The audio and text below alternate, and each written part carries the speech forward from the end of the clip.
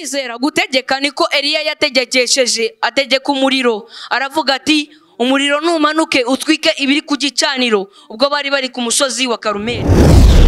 Umutwe w'amagambo waho uravuga ngo Elisa ahanura yuko bagiye gukira. Elisa aravuga ati nimwumve ijambo ry'Uwiteka. Uwiteka avuze ngo ejo nk'iki gihe ku irembo ry'i Samariya indengo y'ifu y'ingezi izagurwa shekeri imwe. Tubahiro uri Imana yacu, uri umubyeyi wacu usumba byose, uri hejuru y'amajuru. Duciye bugufi cyane uyu mwanya mwiza uduhaye ukuboneka hera hawe, ukuboneka mu nzu yitiriwe izina ryawe. Ushimwe kandi uhabwe icyubahiro mwami. Tugushimiye rero ko watugira inzira tukahaboneka, kandi tukaba tuzanwe n'igikorwa cyiza, umurimo mwiza, umurimo wo gushaka no kureba impano ziri mu bana bawe, cyane abana bakiri bato, kugira ngo tubashe kuzirera tuzizi kandi bakurire imbere yawe. Ushimwe rero wowe wabishatse, kandi ni wowe byose bikorerwa, izina ryawe ryubahwe. Mwami wacu rero tugwaye karibu, turakwinginze utwemere Kristo Yesu ahantu, Mwuka wawe wera tuyobore, gahunda zose zize mu biganza byawe. Aba bana bagiye kubuza guca imbere yacu, nabo babe bari imbere yawe, bakwiyereke, ubarebe kandi bashoboze buri wese mu mpano ze, aze kuzigaragaza nk'uko zimurimo, nk'uko wazimuhaye. Uwiteka turinginze Umwuka wera ayobora abana cyane, n'ukuri impano zabo zigaragare kandi zikomeze gukuzwa nawe udukoresheje. Ushimwe uri Imana yacu. Dusengera abantu bose bageze aha ngaha, amahoro bagubwe neza, gahunda yose kuri butangire kurinda isoza. Mwami Imana uyiyobore, ntabari twe ahubwo icyubahiro cyose kibi cyawe.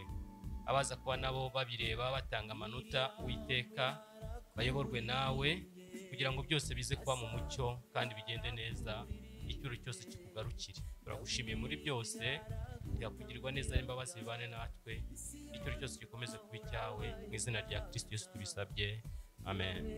Pastor Jerome, Imana imumugisha, urakoze cyane kudusengera twinjira mu gikorwa nyirizina. Nkuko tumaze kubivuga, iyi ni Stars for Jesus season 3.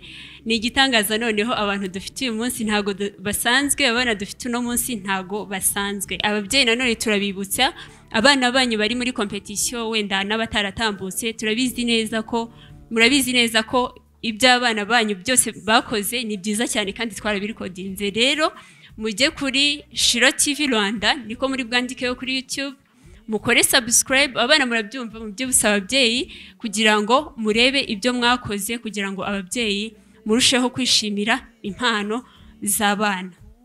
Tugeze mu mwanya wo kwakira abajudges bacu uyu munsi ntago basanzwe, ariko baraza kudufasha kugira ngo tubashe gutoranya abana batatu ba mbere, ariko by'umwihariko dufite n'abandi batsinze muri season ya kabiri, nk'uko uno munsi turi kubivuga ngo ni season ya gatatu.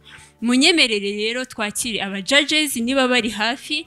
Abajudges bitegure tugiye kubakira mu myanya yabo, ariko by'umwihariko barabanza batambuke hano kuri red carpet, mubarebe, mubitegereze, mubamenye, then nibaza gutanga amanota mubizere barasengeye, twarabisengeye kandi nabo tuzi neza ko ari abahanga muri ibyo bintu. Tugiye kwakira abajudges imbere, ariko noneho tugiye guhera kuri babana batsinze umwaka ushize Stars for Jesus season 2. Mbere na mbere turabanza twakire Manzi Tekero watsinze bwa mbere agatsinda ari umucuranzi. Duhaguruke kandi tumuha amashyi menshi cyane dushimira ababyeyi bamutoje, dushimira Shiro TV, dushimira amashyi menshi cyane kugira uyu mwana ageze hano. Tekero meze neza, urumva wishimye. Ese iyo tugutumira muri season ya gatatu ari kugaruka? Urakoze cyane.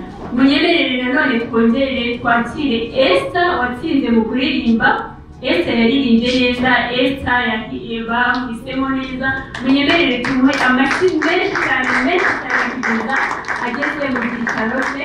Esther yakoze competition ni preparation, aratsinda muri finale, aratsinda ndetse ajya nasinda Shiro Kamonte, naho aturuka n'umuramyi Imana igumugisha. Umeze neza Esther? Ese iyo tugutumira muri season ya gatatu ari kugaruka? Yego? Uwa gatatu yitwa Beni, ni umuvugabutumwa, ntabwo arahagera ariko mu kanya nahagera nawe turamwakira muramubona. Murakoze cyane. Ni igihe noneho cyo kwakira baba judges bacu, baba judges beza, baba judges twari dutegereje kandi twizeye ko bari budukorere akazi keza kandi gakomeye cyane. Munyemerere twakire Ive atambuka. Ive ni umujudge. Ive atambuka. Ive turakwakiriye n'amashyi cyane, twakira. Ive karibu, Imana igumugisha. Karibu cyane, turakwizeye ko hari ikimari mukoreshe mu judges, Imana igumugisha mwinshi. Munyemerere twakire Kanyuma kandi nawe yinjira. Nawe ni umujudges twaramusengeye kandi twizeye neza tudashidikanya ko Imana iri mukoreshe ibidasanzwe. N'amashyi kugeza neza, n'amashyi kandi turakwakiriye kandi tuzi neza ko Iteka ari mukoresha. Imana igumugisha cyane. Munyemerere twongere twakire Richard nawe ari hano kandi tuzi neza ko nawe Imana iri umukoreshe. N'amashyi cyane kugeza ageze hano. Abajudges bacu twarabasengeye cyane kuko bakora akazi gakomeye, ntabwo twabyibashisha mu by'ukuri badafite Imana muri. Munyemerere kandi twakire Evangeliste Gad nawe atambuke n'amashyi menshi cyane kugeza ageze hano. Gad karibu, Imana ikwishimiye, Imana igumugisha cyane. Gad atambuka. Murakoze cyane. Munyemerere kandi twakire Pastor Chantal n'amashyi menshi cyane. Umupasiteri wacu muri Shiro na Mountain usize amavuta kandi Imana ikomeje kumugisha. Twaraguhaye n'ubwenge bwo kuba watubera abajaji igihe nk'iki muri season 3. Twongeye kwakira nanone Washington. Imana igumugisha mwinshi. Tutegereje kandi tuzi neza ko nawe Uwiteka ari bugukoreshe. Turabizi neza ko ufite ubwenge budasanzwe kandi wahawe n'Uwiteka nk'uko Bibiliya bidusaba. Aba ni bo bajudges dufite b'uyu munsi muri kategori zose. Mu kuririmba barimo, turi kubabona, mu gucuranga barimo, ndetse n'ivugabutumwa cyangwa se kubwiriza. Mwababonye rero, ndabizi ko muri mwebwe hari ababazi kandi tubizereyemo ku izina ry'Uwiteka Imana. Abajudges mwagana mu byicaro byanyu, mugaca hano gutya kuri ryo ruhande no mu byicaro byanyu. Imana ibumugisha cyane. Uyu munota rero tugiye kwakira abandi bantu badasanzwe. Abajudges twababonye, Olivier turamurindiriye, ariko by'umwihariko dufite abatumirwa badasanzwe aribo batwicaje hano uyu munsi. Abana babashije kuba selected muri season ya 3, uyu munota bakaba bageze kuri finale. Abo bana rero nibo tugiye guhamagara. Abana bazi ko babaye selected mu kuririmba, turabakiriye uyu munota hano kuri red carpet. Ndizera biteguye, babanguke cyane, turabategereje kandi dufite amatsiko y'icyo Uwiteka yabashyizemo. Dukomeje gushimira abaterankunga bacu rero, abaterankunga ba Touch for Jesus, abaterankunga bishimiye gushyigikira umurimo w'Imana. Abambere ni Shiro Prayer Mountain Church. Turabashimiye cyane n'amashyi menshi cyane. Iyindi ni Shiro TV n'amashyi menshi cyane batekereje bakagira iryo yerekwa ryo kuba bazamura iyo mpano. Uwundi muterankunga dushima nkuko twe tumaze kumuvuga mu kanya, Africa Improved Food, Imana ibaha umugisha cyane, bashyigikiye ivugabutumwa. Nanone dushimiye Nitri, Imana ibaha umugisha mwinshi cyane. Twongeye gushimira Wave Love Studio, Imana ibaha umugisha cyane n'amashyi menshi cyane ko mutabaha amashyi. Bishimiye gutera inkunga Shiro TV kugira ngo abana bacu bashobore kugaragaza za mpano zose. Nanone dushimiye Nesta Design, bano bagiye badesigninga ibi byose mubona. Imana ibaha umugisha mwinshi cyane. Dushimiye Tent Makers, aribo ba Gas Solution, ku bantu bajye bagira ikibazo cya gaze, guturika n'ibintu nk'ibyo.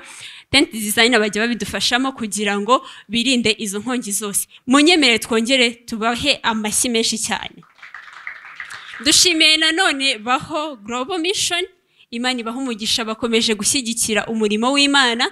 Ndabizi neza abana bacu baje hano ntibahabwe ibyo bihembo, yego baba bagaragaje impano tukishima, n'ababyeyi baba barareze neza tukabibona, ariko nyirizina abana ntago bakwishima neza. Rero Imana ibaha umugisha cyane. Dushimiye Money Galaxy turabashimiye cyane kuko mutuba hafi mu buryo bwose. Manifa, Matunda Express, Sensitive, Shani Shop, Imana ibaha umugisha cyane. Munyemerere noneho twakire babana bacu twari turindiriye uyu munota. Munyemerere duhere mu kuririmba. Turagenda duhamagara umwe mu mazina yiwe atambuka aza hano kuri red carpet mumureba. Uwa mbere ni Gasana Fisto, n'amashyi menshi cyane. Gasana turakwakiriye.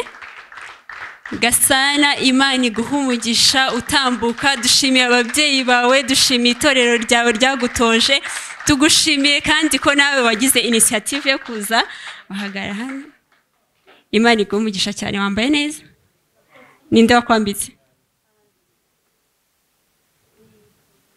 Ni tonto wanjye. Tonto wanjye, Imana imuha umugisha wa twese. Munyemere twakire Umutoni Ange Michael. Imana iguha umugisha cyane. Ange, tukwakira uze wishimye, nawe wishimye cyane kuko uri umwe mu bantu bari bugaragaze impano yawe. Dushimiye ababyeyi bawe, dushimiye itorero ryawe. Gerageza wishime, gerageza useke natwe tubibone. Kudaseka Imana ibaha umugisha mwinshi cyane. Munyemerere twakire Uwikunze Kaneza Ariana. Ariana, Imana iguha umugisha. Turagushimiye cyane, ari kugenda neza rwose nk'umukobwa kandi yatubwiye ko yabisengeye cyane kugira ngo abe yagira iyo mpano. Munyemerere none twakire Umulisa Cynthia. Cynthia atambuka, duha Imana amashyi menshi cyane, menshi cyane, menshi cyane. Aba bana bose bari munsi y'imyaka 16 ariko bafite impano zitandukanye kandi zitangaje. Turakwakiriye. Munyemerere nanone twakire Shimwa Akariza Gael. Umwana muto cyane ku myaka yitangaje, araririmba, arabwiriza, nukuri ni igitangaza. Ariko dushimiye ababyeyi bawe Akariza, dushimiye itorero uturukamo, kandi dushimiye n'Imana yaguhaye umuhamagaro nk'uyu wo kuba waramye. Munyemerere twakire umwana witwa Yumva Gusenga Samuel. Nawe ni umuramyi, ari muri kategori yo kuririmba. Samuel, turakwakiriye.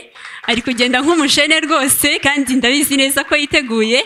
Dushimiye ababyeyi bawe, dushimiye itorero ryakureze, kandi dushimiye by'umwihariko ko nawe wishimiye gukorera Imana mu gikorwa cyo kuririmba. Aba nibo bana turi bubane uyu munsi, bari munsi y'imyaka 16, bararirimba rwose kandi baririmba neza. Ndabizi neza ko namwe muri buze kunezererwa, ndabizi neza ko namwe muri kuvuga ngo wow, hari Imana yakoze, ko namwe muri bushimire ababyeyi baba bana kandi muri bushimire n'itorero baturukamo, kuko amatorero duturukamo niyo ajya turera neza tugakurana impano idasanzwe. Munyemerere rero bano bana baberekeze mu byicaro byabo mu gihe tukirindiriye impano zanyu. Murakoze.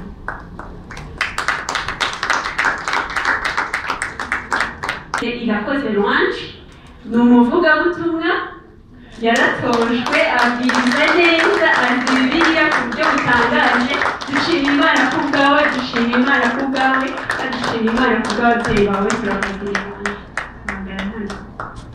munyemerere nanone twakire Kazeneza Kevin, umuvugabutumwa utangaje, ujya ukora agashya rwose mu ijambo ry'Imana kandi yasomye rwose. Kevin, turakwakiriye. Dushimiye ababyeyi bakureze itorero turukamo, kandi dushimiye n'umuntu wakugurira Bibiliya bwa mbere. Imana iguhe umugisha. Munyemerere twakire Kirabo Kwivire n'amashyi menshi cyane. Munyemerere dufatanye guha abana amashyi kuko bakoze igikorwa gitangaje. Birashoboka ko twebwe mu myaka yacu tutari guhagarara ngo tubwirize, tutari guhagarara ngo tuvuge ijambo ry'Imana mu bantu barenze umwe. Munyemerere twakire nanone Manishimwe Placide n'amashyi menshi cyane. Yambaye neza nk'umuvugabutumwa rwose, kandi twizeye neza ko ijambo Imana yamushyizemo rizaba iry'umumaro mu gihe cyiwe. Dushimiye ababyeyi bawe, dushimiye umushumba w'itorero ryawe, kandi dushimiye itorero muri rusange. Imana iguhe umugisha. Murishimye? Mufite ubwoba? Ninde uri uwa mbere? Imana ishimwe ko bose bari uwa mbere, kandi tugize neza. Niba bakoresha Bibiliya imwe, nubwo hatandukana aho turi duke, ariko Imana bari bavuga twese turabyizeye ko bakwiriye kuba ba mbere.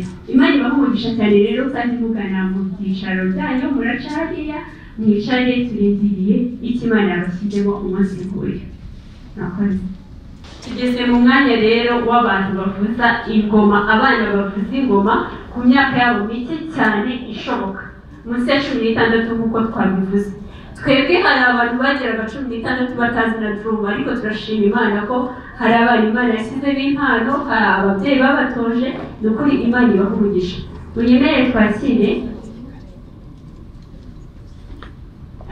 Munyemerere twakire Numa Mugisha Ian, umwana ucuranga ingoma, umwana watojwe neza, umwana ufite Imana muri we, umwana ucurangana amasengesho menshi kugira ngo atambuke. Mugisha Ian, turakwakiriye kandi Imana iguhe umugisha. Ian, umeze neza? Uriteguye? Urongera uwa mbere cyangwa uwa nyuma? Wabisengeye cyane? Imana iguhe umugisha.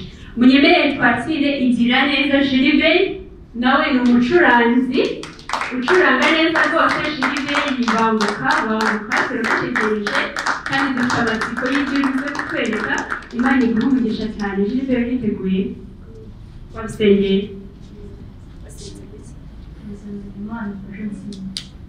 Uwa mbere yamesheje cyane.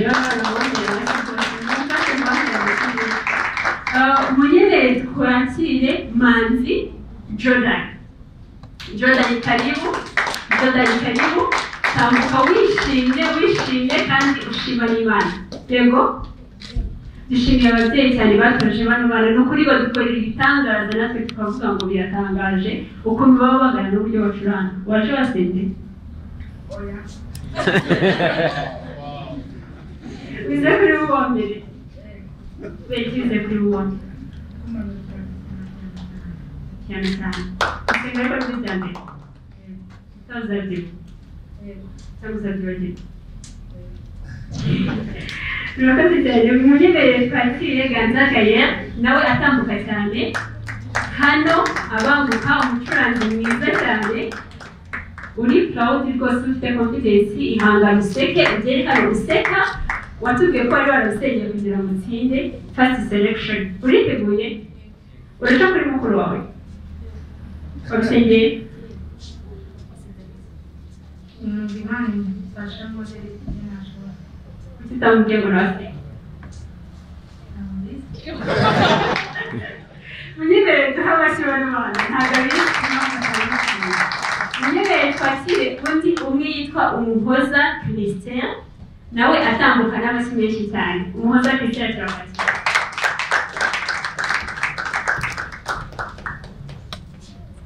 Christian, bite? Umeze neza? Ninde wakwambitse? Ni mama. Uze kuri uwa mbere wasenze? Ninde muri mwe uzi teme iyo teme ya Stars for Jesus season 3? Ni uri uwa mbere n'ingizi. Ninde uyizi muri mwe? Bakopeze? Menyereza? Menyereza umwana hakiri kare.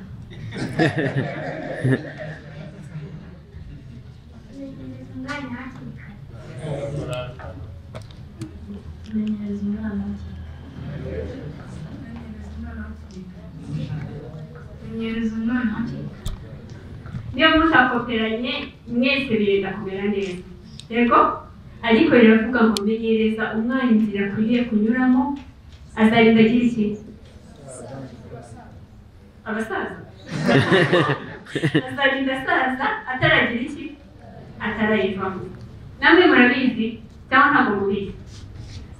Murabizi cyangwa ntabwo tubizi? Tubatungure. Ninde uzaba byanditse?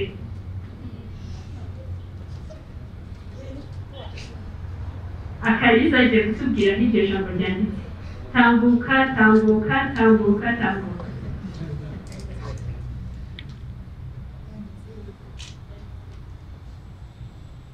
Imigani ibice 22 umurongo wa 6.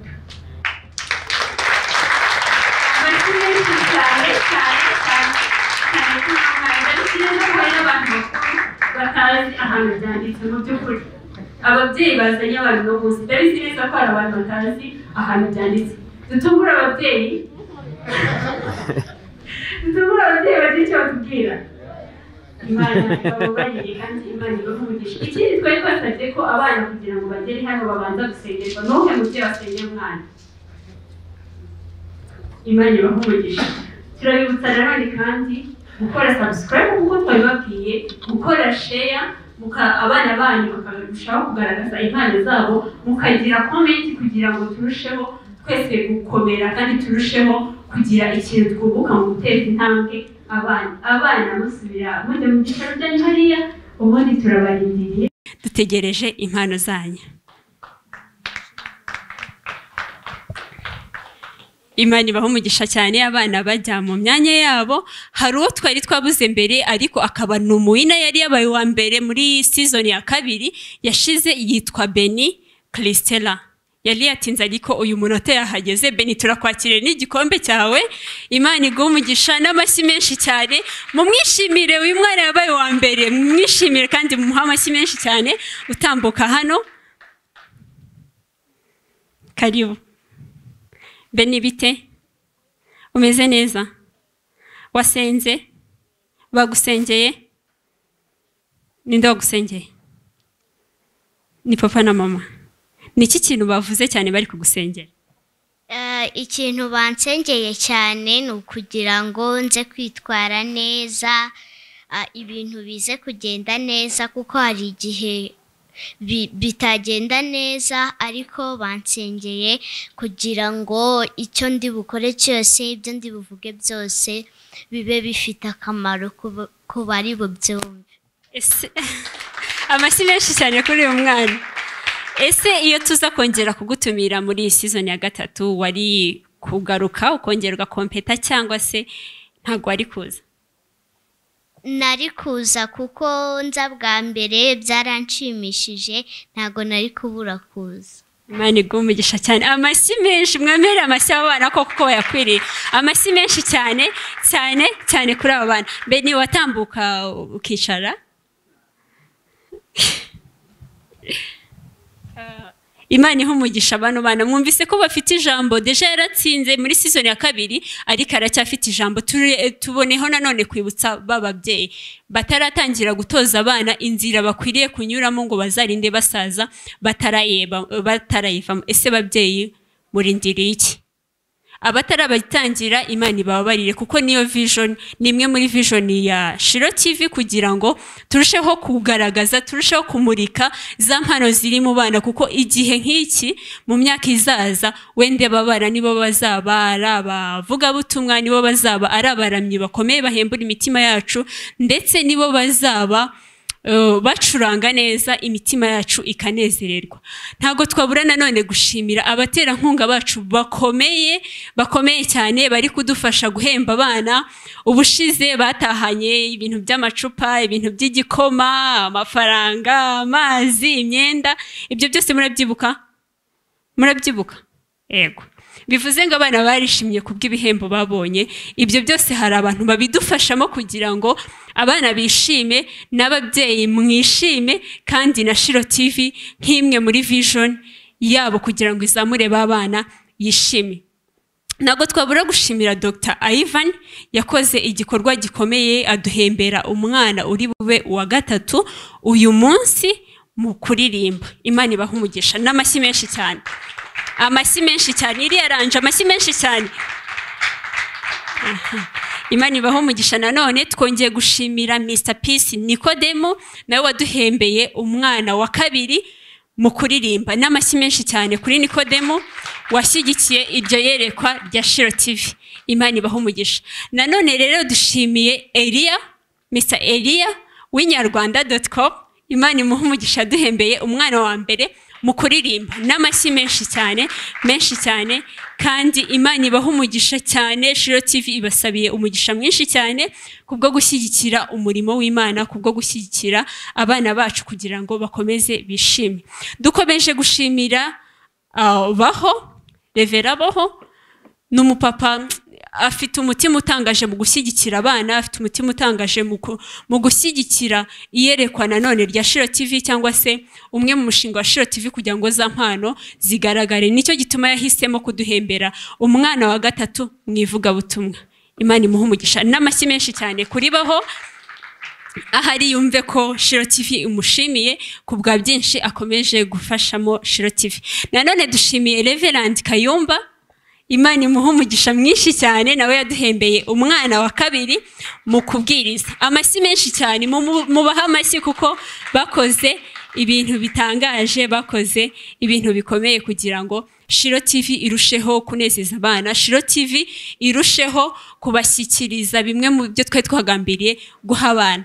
Nanone dushimiye Pastor Olivier Ndizeye, Imana imuha umugisha mwinshi cyane, nawe tumukomera amashyi yaduhembeye umwana wa mbere mu ivugabutumwa. Imana ibaha umugisha mwinshi cyane, amashyi menshi cyane kuri Pastor Olivier Ndizeye. Nanone dushimiye Tent Maker, nawe yaduhembeye umwana wa gatatu mu gucuranga. Murumva bitanejeje? Murumva bitanejeje? Abo bantu bose bavuga ngo nishingiye guhemba umwana umwe kugira ngo umurimo w'Imana waguke. Imana ibaha umugisha. Nanone dushimiye Reverend nanone Kayumba, washimiye nanone umwana wa kabiri akamuha igihembo muri gucuranga. Amashyi menshi cyane nawe kuri we.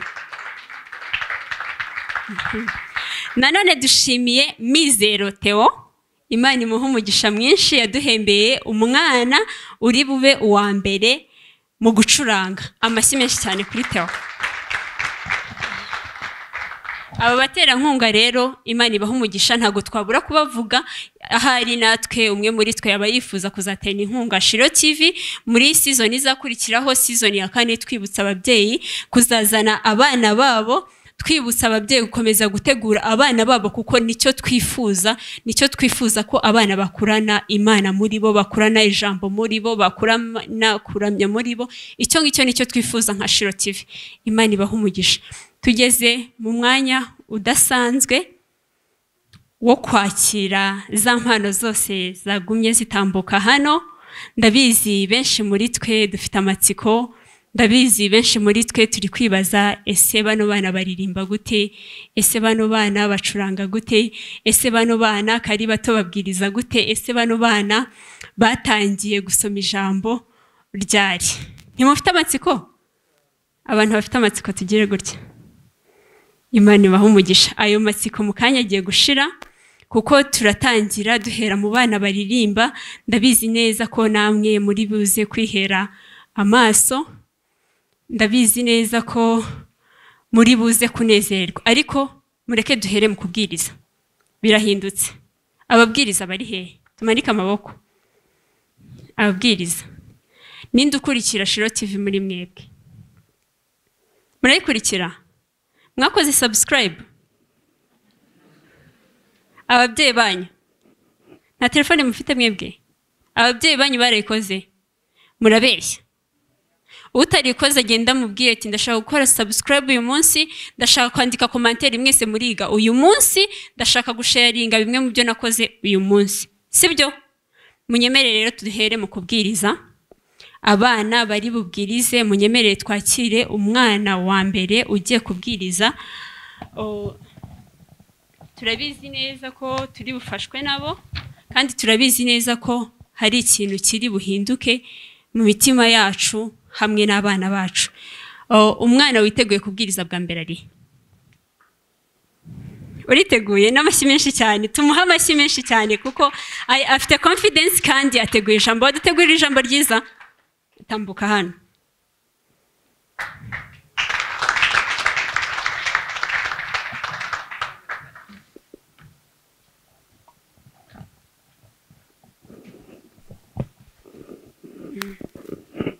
Uratangira wivuga? Yesu ashimwe. Amen. Nitwa Kazaneza Keve, mvuye muri Hope Restoration Church. Nifuje gusangira namwe ijambo ry'Imana uyu munsi. Keve ufite imyaka ingahe? 14. Ako mbere na mbere kuba Imana dusenge. Mana data twese uri mu ijuru, utubarire ibyaha byacu nk'uko tuyoborera bitugirira.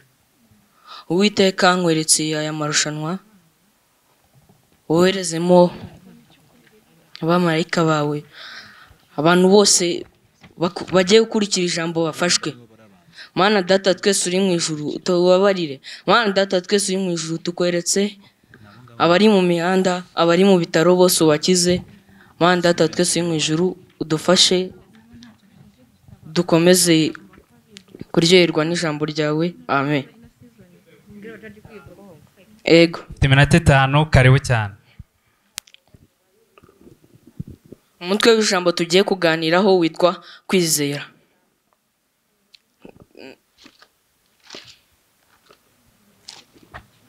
Umutwe w'ijambo tugiye kuganiraho witwa kwizera.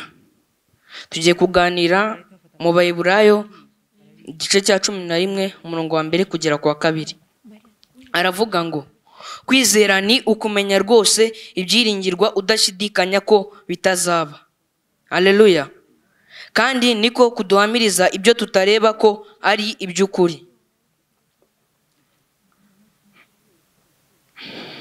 Rero kansobanurira abatasobanukiwe. Nkuko mubona umuntu agira ibimuranga bituma yitwa umuntu, ni nako kwizera kugira ibikuranga bituma kwitwa kwizera. Nkuko mubona umuntu agira ingingo zimuranga zituma yitwa umuntu, ni nako kwizera gufite ingingo zikugize zituma kwitwa kwizera. Umuntu agizwe n'amaguru, amaboko, igihimba n'umutwe. Kwizera kugizwe n'amatwi n'amaguru n'amaso no gutegeka. Haleluya.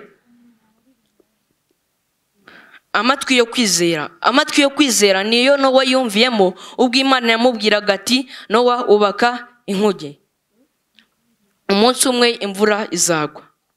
Nuko Nowa yubakana umwete mwinshi. Igihe kimwe abona ijuru risa n'iritobotse, imvura iragwa. Haleluya. Haleluya. Imvura iragwa. Bantu banze kumufasha kubaka batangira kuvuga ati ibyo Nowa yavuze ni ukuri. Haleluya. Batangira kuvuga ati ibyo Nowa yavuze ni ukuri. Nuko Nowa yinjira mu nkuge, Imana irakinga. Amaguru yo kwizera. Amaguru yo kwizera niyo Petero yagendesheje hejuru y'amazi. Ubwo yabonye Yesu ari hejuru y'amazi aramubwira ati Mwami tegeka nanjye nze. Nuko Yesu aramubwira ati Petero ngwino. Petero azatumbereye Yesu. Yesu atumbera inyanja. Bivuze ngo nutumbera Imana izatumbera ikibazo. Haleluya. Ako mukugera imbere ntibyagenze neza. Petero arekera gutumbera Yesu, atumbera inyanja. Yesu nawe arekera gutumbera inyanja, atumbera Petero, kuko nagiye muzahurira ku kibazo kimwe ngo mwese mutumbere ikibazo. Haleluya. Haleluya. Petero abonye atangiye kurohama aravuga ati Mwami nabara. Yesu amwakawuka aramubwira ati ngwino mwana wanjye. Haleluya. Numutawaza azagutabara. Amaso yo kwizera. Amaso yo kwizera niyo Aburahamu yarebeyemo ubwo Imana yamubwiraga ati Aburahamu va mu nzu ya so, va mu gihugu cy'iwanyu ugende gushaka igihugu nzakwereka.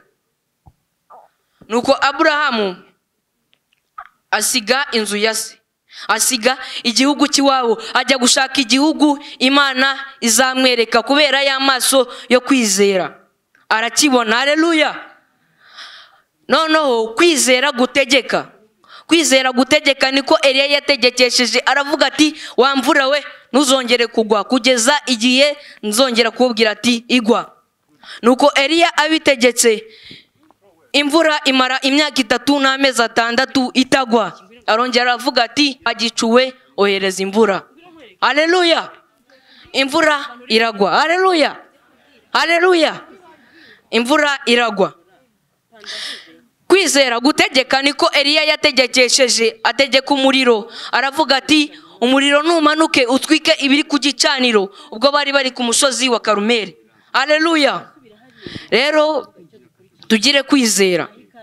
Uko udafite kwizera ntacyo uzageraho.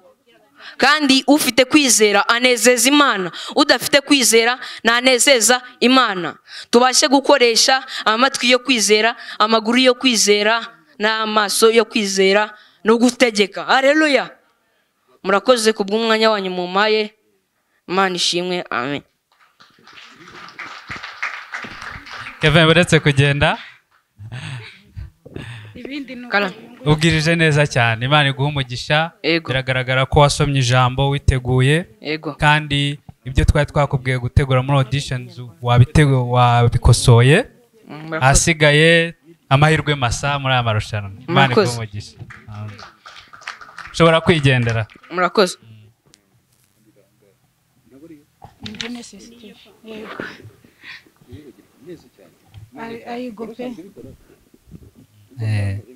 Reka duhamagare Irakoze Louange aze.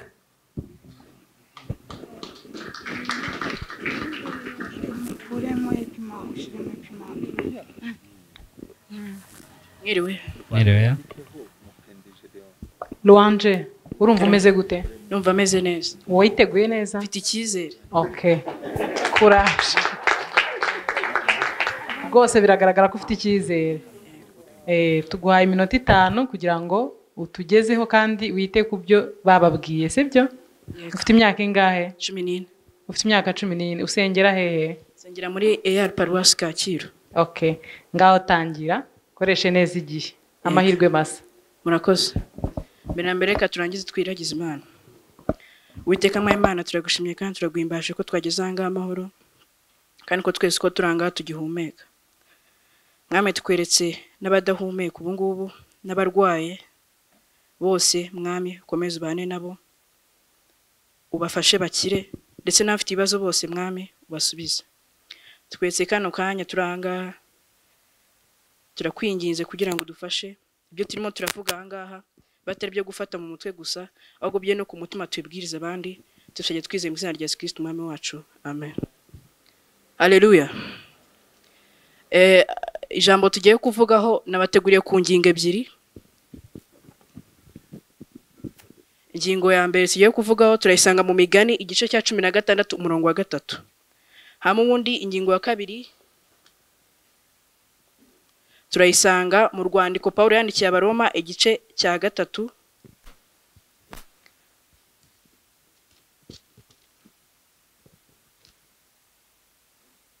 munyanganire gato kabazongeza.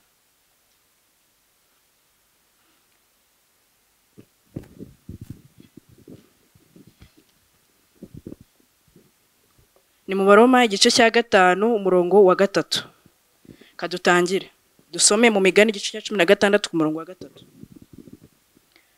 Haravuga ngo imirimo yawe yose ihari Uwiteka niho imigambi yawe izakomezwa. Haleluya.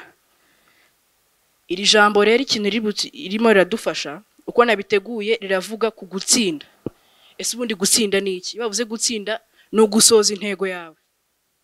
Urugero rw'intego ni ukuvuga wenda ndi mu ishuri mu mwaka utaha nzaba wa mbere mu gihembwe cya mbere, iyo ni intego. Wenda ku muntu mukuru mu myaka 2 iri imbere ngomba kuba mfite permis de conduite, uruhushya rwo gutwara ibinyabiziga. Buriya gutsinda si impanuka. Gutsinda ni ugusenga, ugakora cyane, ukihangana, ndetse kandi ukigomwa cyane cyane no gukunda ibyo ukora. Amen. Rero iyo ufite ibyo bintu byose, Imana ikakugenda imbere nawe ukagenda inyuma, byose bicamo. Ariko niyo udashubijwe ako kanya, ajambo rivuga ngo Imana igukeje na gutegera nyine ni ryaje ubu ngubu nyine. Kandi nagi gutegera bisi cyangwa moto, gutegera indege. Amen. Rero bakristo bavandimwe, nitwifuza gutsinda dufite intego, tuzabikorere, dusenge, dukore cyane dukunde ibyo dukora twigomwe niba ngombwa kandi twihangane nk'uko Yobu yabikoze.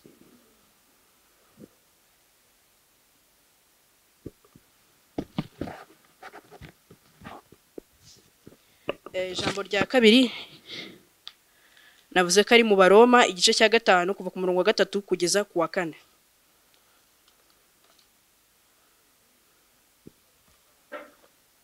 Mu rwandiko Pawulo yandikiye Abaroma igice cya 5 ku murongo wa 3 haravuga ngo ariko si byo byonyine ahubwo twishimira no mu makuba yacu kuko tuzi yuko amakuba atera kwihangana kandi kwihangana kugatera kunesha ibitugerageza uko kunesha kutagira ibyiringiro. Uko kunesha kutagira ibyiringiro. Iri jambo rya kabiri kintu ririmo riratwigisha nk'uko nabiteguye, riratwigisha kwihangana. Kwihangana, iyo bavuze kwihangana ni ubushobozi bwo gutegereza ikintu igihe kirekire kandi ntucike intege. Icyo nicyo cyita kwihangana. Kwihangana ni ubushobozi nyine bwo gutegereza. Buriya hari ijambo nkunda cyane, nyine hari umucurabwenge wo mu Faransa witwa Jean-Jacques Rousseau yaravuze ngo kwihangana birashara ariko bitanga imbuto nziza. Buriyo wihanganye nkuko twe twavuze mbere, ukihangana wakora uko ushoboye ariko ntucike intege. Buriya abantu bamwe namwe tuva mu bintu byari bigiye gukunda. Icyo gihe rero urategereza ukihangana ugakora ibishoboka byose. Ajambo rivuga ngo uko byabisobanye kose ujye wisekera aba ari ikibazo cy'igihe cy'Imana, iyo kigeze kirabisobanura. Rero reka twihangane niba dufite intego tuyigereho. Noneho aya masomo abiri tuyahuje bibyara yuko kunesha bitera gutsinda. Kunesha bivuye mu kwihangana. Vuga ngo kwihangana gutera intsinzi.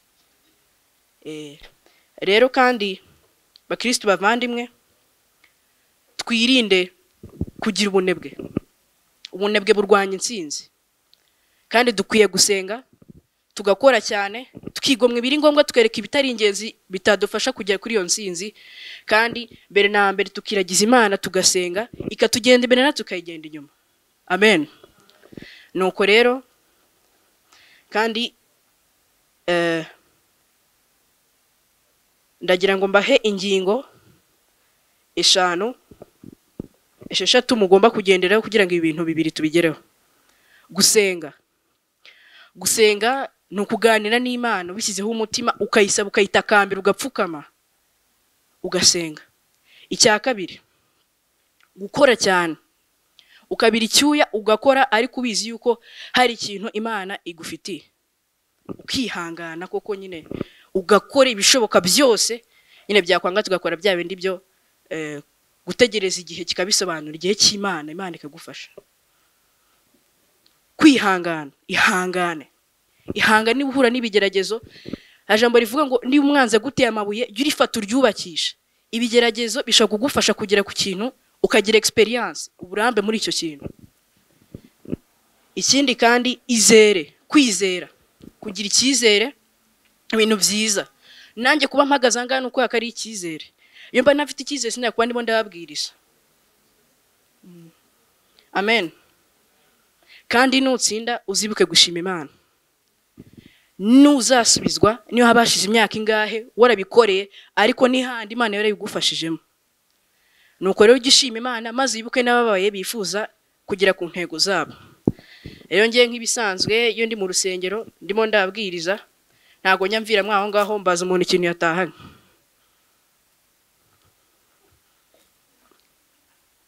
Watahanye iki? Natahanye kwihanganira ibibazo urimo, nyine ugategereza ukazagira ku ntsinzi yawe kandi ugasenga Imana. Amen. Imana imuhe umugisha. Na buri wese rero agira icyo atahana, byibura izo ngingo 5 zizagufasha. Murakoze. Imana imuhe umugisha. Ruwanje ubwirize neza pe. Murakoze. Biragaragara ko wifitiye icyizere cyane. Amahirwe masa. Murakoze.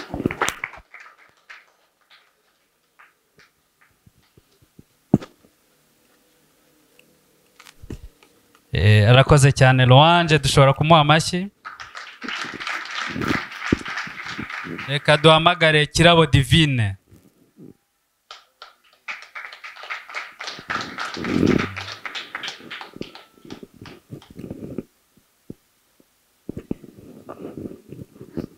Divine Yesu ashimwe. Yesu ahimbazwe. Ufite imyaka ingahe? Mfite imyaka 13. Sengera hehe? Sengera muri Eyari Batsinda. Uriteguye? Cyane. Karibu. Yes. Ufite iminota 5. Yego. Yesu ashimwe. Mbere yuko dutangira reka tubanze twiragiza Imana ibane natwe.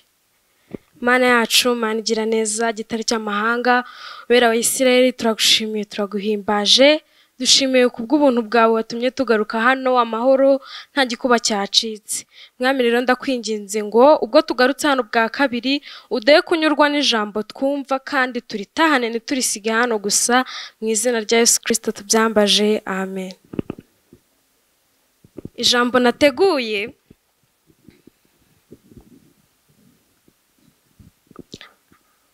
riri mu bami ba kabiri igice cya 7 turahera ku murongo wa mbere.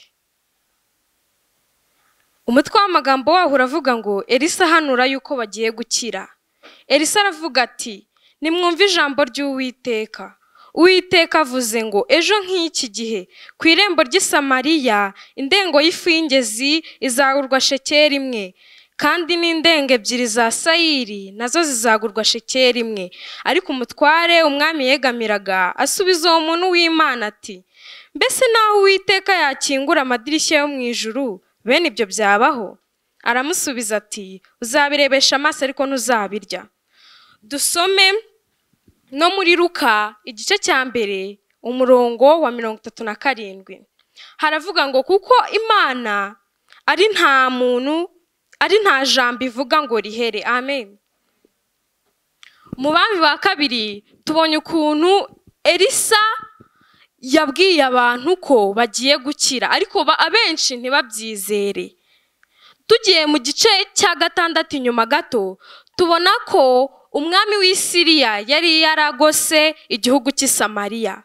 Aravuga ngo mubagote usohoka wese mu mwice, ntihagire usohoka, nasohoka apfe kandi nibaguma mu nzu bazapfa, kuko urumva nta kazi ni nkaguma mu rugo ntago wabaho. Amen.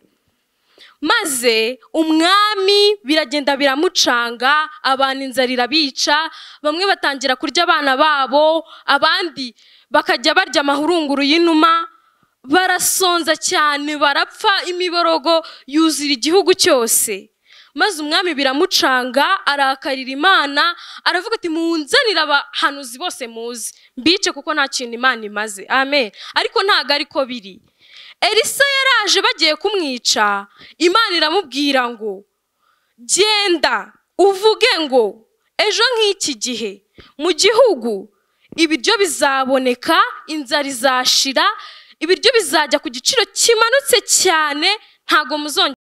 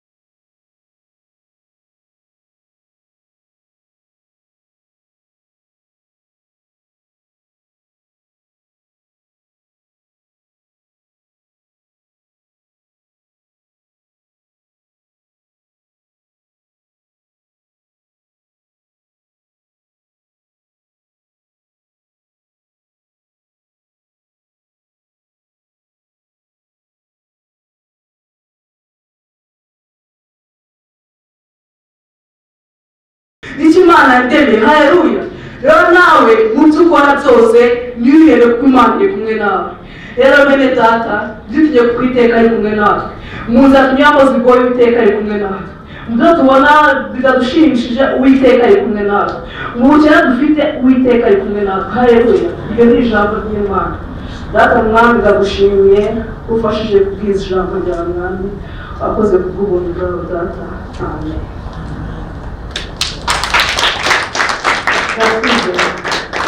Urakoze kubwije neza. Imana ikumugisha.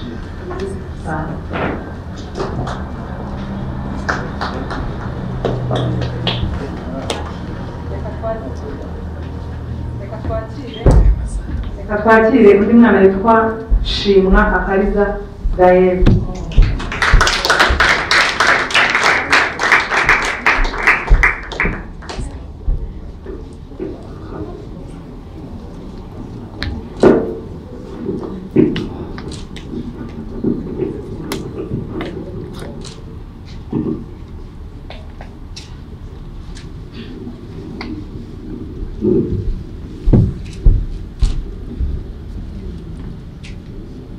Shimwa, urumva umeze gute?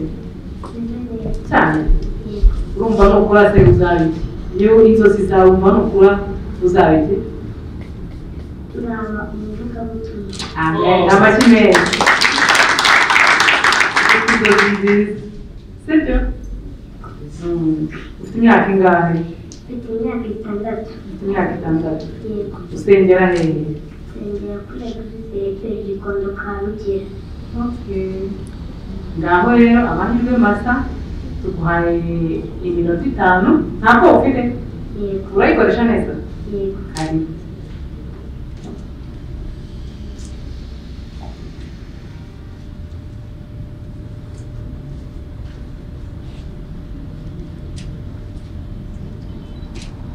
Turasoma Matayo ibice 7 umurongo wa 21 kugeza ku murongo wa 23.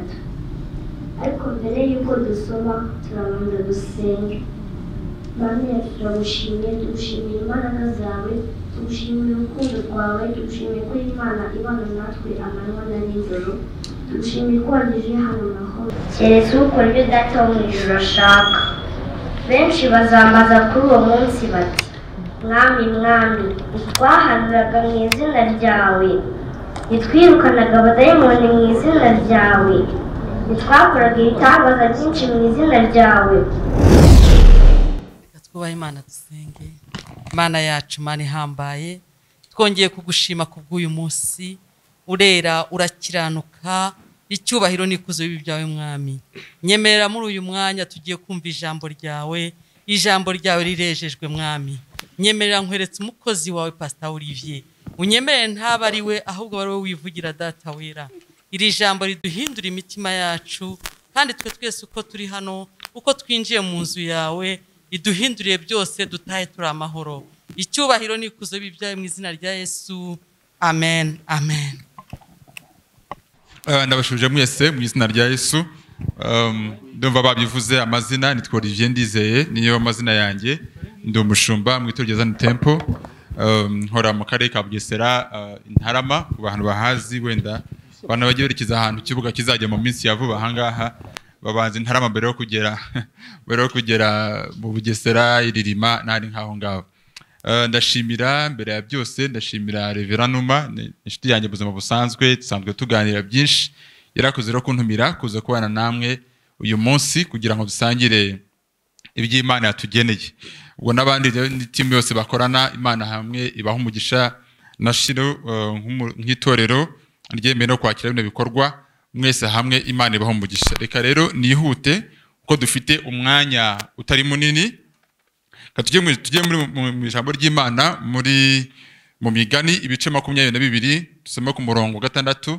Niryo jambo bansabye ko tuganiraho mu minota itaza kuba myinshi.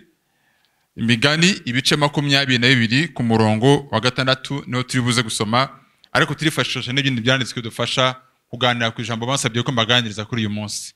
Ijambo rivuga kugutoza umwana, kumenyereza umwana inzira akwiriye kunyuramo. Mu gihe mukihareba ndeka mfate no mwanya shimira abana bitabye kino gikorwa ku myaka yabo mitoya, ariko rikaba rimwe mu majwi menshi avuga bakemera kuryitaba. Mwagize neza cyane, reka mwihe amashyi menshi cyane, Imana ibahe umugisha. Imigani ibice 22 umurongo 6. Menyereza umwana inzira akwiriye kunyuramo, azarinda asaza atarayivamo. Menyereza umwana inzira akwiriye kunyuramo, azarinda asaza atarayivamo. Dusimbukire mu Befeso ibice 6 ku murongo wa 4. Abefeso ibice 6 ku murongo wa 4. Namwe base ntimugasharirira abana banyu, ahubwo mubarere mubahana mubigisha iby'umwami wacu. Niba ufite ahantu wandika aho ijambo ryanyuma ushaka rongo mubigisha iby'umwami wacu. Amen. Gutegeka kwa 2 ibice 6 ku murongo wa 7. Aya mategeko ngutegeka uyu munsi ahore ku mutima wawe. Ujye ugira umwete wo kuyigisha abana bawe, ujye uyavuga wicaye mu nzu yawe, nuko ugenda mu nzira, nuko uryamye, nuko ubyutse. Amen. Kadusoreze muri Yeremiya ibice 31 ku murongo wa 29. Turasoma B yaho, turifashisha n'amaganya ya Yeremiya none ibice 5 ku murongo wa 7. Badata bari imizabibu ikarishye, kandi amenyo y'abana niyo arurirwa. Maganya Yeremiya 5 umurongo wa 7. Badata bakoze ibyaha, kandi ntibakiriho, natwe twikoreye ibicumuro byabo. Amen. Mu minota mikeya tuganira aya magambo, ariko tugarura ku nsanganyamatsiko bambwiye ko bamuganiraho, cyangwa se iyoboye kino gikorwa cyo gufasha abana gukuza impano zabo. Iyo iri jambo twasomye mu migani, akenshi iyo urisomye cyangwa se umuntu wese uryihutiye kurisoma, yumvamo yuko harimo igikorwa gikorwa nyamukuru cyo gutoza abana inzira bakwiye kunyuramo. Kandi niko binanditse. Menyereza umwana inzira akwiriye kunyuramo, azarinda asaza atarayivamo. Ariko ikintu abantu batabonamo nuko hari igikorwa kibanziriza gutozwa. Hari igikorwa kibanziriza gutoza umwana. Niki kubanda kwibaza ku muntu ugomba gutoza uyu mwana ninde? Uyu munsi iyo turimo kuvuga gutoza umwana, turayifata nk'inshingano, nk'ikintu cyangombwa gikwiriye gukorwa, ariko hari igikwiriye kuba kibanziriza, ari cyo cy'umubyeyi ukwiye kubanda gutoza wa mwana. Uyu munsi amaso yacu yabireba, areba umwana, ariko uyu mwana ni imbuto yindi mbuto yabanje kubaho. Haleluya. Turajyana. Uyu mwana tubona iyo dushaka kumenyereza, agiye kumenyerezwa iby'umumenyereza nawe yabanje kumenyerezwa.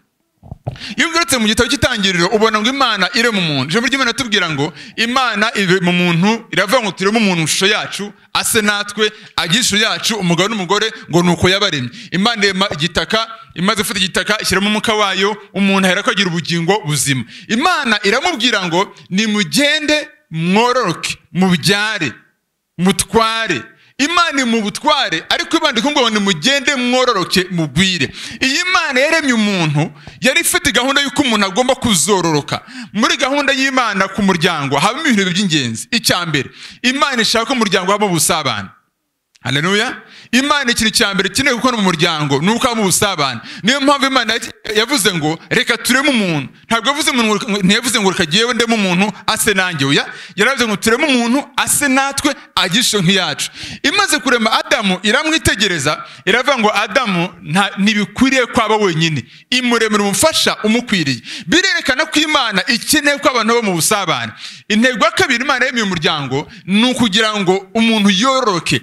Uyu munsi rero turavuga gutoza abana, ariko uwo mugambi uhera kera cyane mu itangiriro. Imana iri mu muntu, uko Imana ikeneye umuntu ufite ishusho nk'iyayo, umuntu usa nayo, umuntu ufite imiterere nk'iyayo. Ugiye mu kurema ubona yuko Imana ubwayo ishyira umwuka mu muntu, nibwo yahereye ko agira ubugingo buzima. Mu yandi magambo, umwuka ari mu Mana niwe wakoreshaga umuntu. Umuntu abaye adafite umwuka w'Imana ntiyakora ibizima. Haleluya.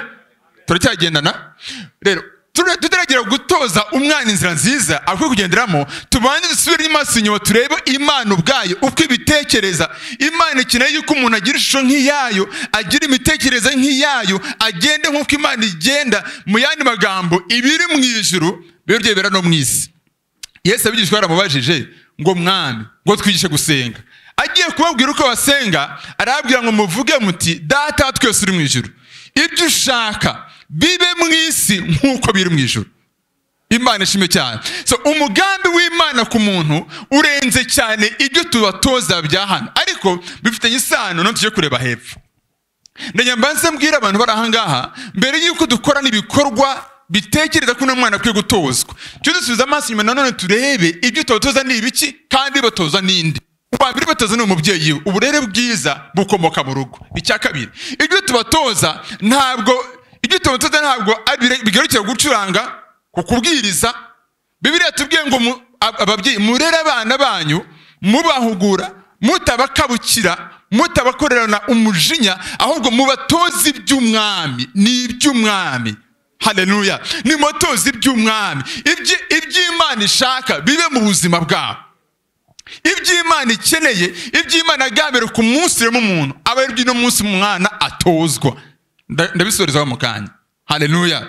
Bwana asifiwe. Yeremiya ni umwe mu bantu baba bahanuzi bakomeye cyane muri Bibiliya, ariko agiye guhanura afisezeranya umucunguzi yaravuze ngo uyu munsi abana ngo ntabwo hazongera kubaho abantu bafite amaganya ateye atya, aho abana bavuga ngo ababyeyi bacu bakoze ibyaha, bakoze ibibi, ariko uyu munsi ngo abana, amenyo y'abana niyo arimo gusharirirwa. Mu yandi magambo arimo gusarura umusaruro w'ibyabyeyi babo bakoze. Now icyo umuntu akoreye umwana uyu munsi, icyo umuntu akoze uyu munsi akoreye umwana, generasiyo zizindi generasiyo nyuma yaho nizo zihura n'ingaruka zabyo. Turekere kumwe. Haleluya. Bwana sifiwe. Gutoza rero bifite kahe kamaro? Akamaro ka mbere bifite mu gutoza ni ugufata umuntu ukamu expose ku byo ukeneye ko azaba byo. Bibiliya ku ijambo ryiza iravuga ngo umumenyereze. Kumenyereza ntawe gutanga amakuru. Si ugutanga amakuru, si mbwira umuntu ngo iyi ni inzira yo kunyuramo gusa, oya, ahubwo mumenyereze, ni mu bigendanemo, nibimara umwanya, bifite intambwe bigomba kugendamo, bifite inzira bigomba kugendamo, kuva ku ntambwe imwe ujya ku yindi, uva kuri imwe ujya ku yindi. Izo ntambwe rero ijambo ry'Imana tubwira ngo ni mu bimenyereze abana. Impamvu tubikora tunafite nk'inshingano ni ukurinda ko abana bana n'igihe cyabo bazavuga ngo ba data bakoze ibyaha, ariko uyu munsi ni twebwe amenyo yacu arimo gufata kugira ubusharire by'ibyabyeyi bacu bakoze kera. Nigeze kuri ino jambo nahoze bagomba n'abana bafite amahirwe menshi cyane, Imana ibaha umugisha, n'abatewe kino gikorwa Imana ibaha umugisha. Hariho abana benshi bakuze bamenyerezwa ibindi bintu bitari by'ubwami bw'Imana. Mbaho urugero se, ni muzi ko hari abana bakuze umwana azana, wenda hano ni mu mujyi, ariko wenda mu mujyi ntabwo abantu benshi bawuvukiyemo, ku bantu bakuriye mu cyaro hari abantu bakuze umwana bamutuma guzana igishirira cyo kudomeka Kinyarwanda, kudomeka, gucana itabi. Nuko ngaho genda unzanire igishirira. Umwana akagenda kuzana igishirira cyo kudomeka itabi ryase, akabanza akamwumvishaho. Umwana yamara gusogongeraho, ukumva nawe uri umugabo kubera ko wasogongeye, wahufyeho. Akamubwira, yamara kumuha itabi, yamara kumunyweshaho ati tumura sha, yacise amazuru no mu kanwa, akumva nawe ni umugabo. Ikimenyimenyi, iyo amasaka yabaga yeze abana bajyaga mu murima bagaca ibitiri,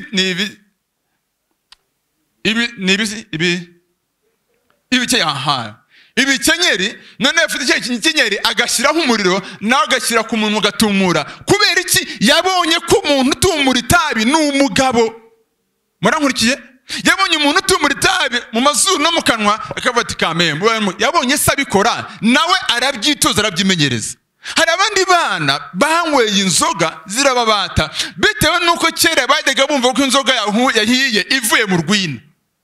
Abahuye nabyo muri hano, arabahuye nabyo, frère byarabaye. Yesu ashimwe cyane. Harimo abantu benshi uyu munsi basharirirwa n'ibintu batojwe kera.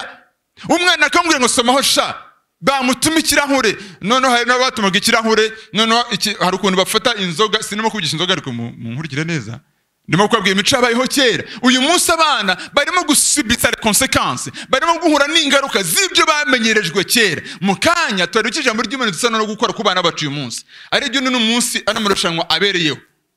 Ndega ku nshingano y'ababyeyi n'inshingano y'abana mu kumenyereza umwana inzira akwiriye kunyuramo. Hari ibindi bintu abantu bamenyerejwe, hari ibindi bamenyerejwe agasuka mu kirahure akazunguza akamena nuko mu kumushimira kweze ikirahure akabanza kamuha agasomaho umwana yakurana umwuka w'inzoga ukazamukurikirana yagiye bicaye mu bandi akumva yabona ahantu banywa inzoga akajyayo akanywa kuko yarabitorwa kuva akiri umwana yagiye asomaho bimukukiramo bene data hari ibintu biba ababyeyi batojwe uyu munsi ni Imana ikeneye ko amateka tuyahindura mu izina rya Yesu uyu munsi Imana ikeneye ko amateka tuyahindura haleluya abandi batojwe mvuga ikitende kikiye habayeho imyitozo kera mu bana abana bakuze imitima yabo n'ibitekerezo byabo bafata imico mibi n'ibintu batozwa bitari by'ukuri uyu munsi barimo guhura n'ingaruka zabyo harimo abandi bana bakuze bakina za konokono iby'abana abana bagiye mu busambanyi bagiye mu by'abana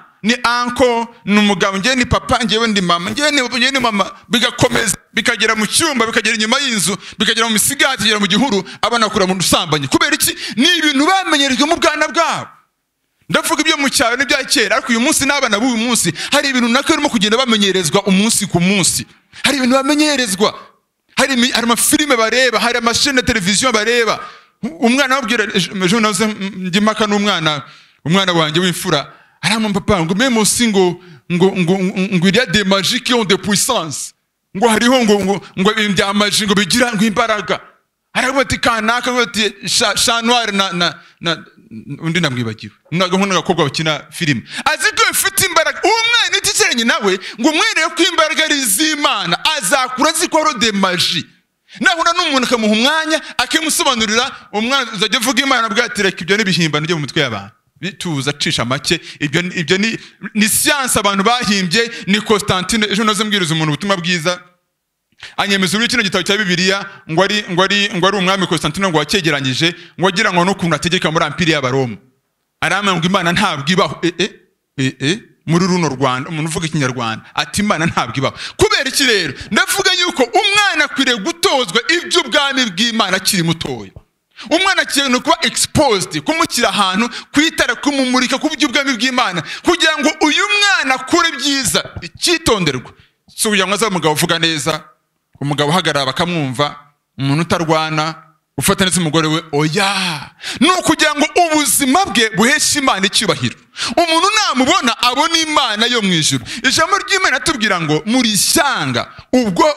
ishyanga abantu Imana yaronse abatambyi b'ubwami ngo abantu Imana yaronse kugira ngo mwamamaze ishimwe ry'abahamagaye tuvuga ngo tuba abantu b'abagabo bazatunga ibintu byiza bazera umutungo bafite neza abagore babo no oya no kugira ngo ubuzima bwacu bugaragaze kubaho kw'Imana yo mu ijuru Imana ishime cyane wagira amahirwe rero yabitoza umwana akiri mutoya ababyeyi muri ahangaha ni inshingano zacu gutoza umwana iyo dutoza umwana hari uburere buri umwana atozwa umwana wese rusange atozwa uburere bw'umuryango ariko umwana w'umukristo atozwa uburere bw'umwami bw'Imana muranyumva niyo mpamvu natwe mbere yuko tuvuga ngo umwana namenyerezwa inzira dukwiriye kubanza kuzimenyera umwana abona umubyeyi apfukamye ku mavi asenga Imana umwana abona umubyeyi asomesha Bibiliya y'ijambo ry'Imana umwana abona umubyeyi we avuga iby'ubwami bw'Imana urwo rurimi arumenyere amenye kubaha Imana mu buzima bwe iyo utabikoze mbibutse kino kintu hari ibindi bimuha ibyabyo Imana yaremye umuntu asa n'ufite icyuho muri we cyo kuzuzwa ibihe byose iyo utabikoze wowe hari ibindi bintu bimwuzura murankurikirana nimukurikirana abana benshi bagiye banywa urumogi bagiye bagira igihe cyo kubana n'abandi bana akabona ibintu bimutera imbaraga akabikunda akabijyamo yabijyamo koko akumva ifite logique iyo yumvise ifite logique cya cyuho umubyeyi atujuje uyu munsi undi muntu aracyuzuza utenye kumubona rero yari umwana w'umukristo yagiye ku ishuri yagarutse ukabona hari atenye kukwihisha arajya mu cyumba agatindayo iyo yinjiye ashyiramo urufunguzo ukabanza ugakomanga iriya mico igendiza kubera ibindi bintu amenyerezwa ijambo ry'Imana ryatubwiye ngo menyereza umwana inzira akwiriye kunyuramo azarinda asaza atarayivamo kubera iki nuko umwana muri we akeneye gutozwa icyo ari cyo cyose igisigaye rero n'amahitamo yacu turamutoza iby'ubwami bw'Imana cyangwa turamureka nawe yikurire. Harimo abana bikuriye, uyu munsi uriho wumva abana bari ku mihanda iyo babashije barakubwira ngo ngewe ngo narambiwe kwa munduru za data na mama, nahisemo kwishakira ubuzima. Kubera iki? Uwo mwana yabuze umutozi ibyiza, yabuze umumenyereza ibyiza. Bene data, mu bintu Imana izabaza ababyeyi, kubyara, gushaka, abajya babyihutira, gushaka si umwidegembyo, ni inshingano. Kubaka urugo ukagereka kubyara ntabwo ari ambiance, ntabwo ari entertainment, no, ni inshingano. Kandi inshingano rero itagarukira ku munsi umuntu azapfa, oya, izakomeza n'umunsi Yesu azaba yaje. Kuko ubuzima bwacu nk'abizera ntiburangira ahangaha. Ubuzima bwacu nyuma hano hantu tuzabujya ubwami bw'Imana iteka ryose. Abizeye umwana w'Imana bazabwa ubugingo buhoraho, abataramwizeye bazarimbuka. Definitely ni ijambo ry'Imana. Na hacu rero gutegura abana bacu kugira ngo tubategure iby'ubwami, atari ibya matematike gusa, atari ibya science gusa, atari ibya sociale gusa, ahubwo n'iby'ubwami bw'Imana. Kuko iyo umuntu yagize ubwami bw'Imana muri we, n'ibindi byose biratungana. Ngasubiremo, iyo umuntu yatunze iby'ubwami bw'Imana muri we, n'ibisigaye byose biratungana. Uyu mwana nkunda kumubona arimo kubwiriza n'ababyeyi be ndabazi, ariko nyavuga ngo mana, uyu mwana ibintu yabayeho exposed, bizagenda bijye muri we no mu buzima bwe, nagiye n'ahantu atezwe bizamwibutsa.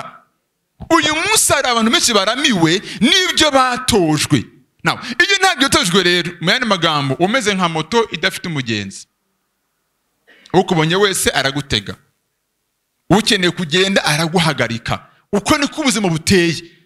Reka musimutse ku rundi rwego, ibitekerezo by'umuntu bikoze mu buryo bidahagarara bidatekereje.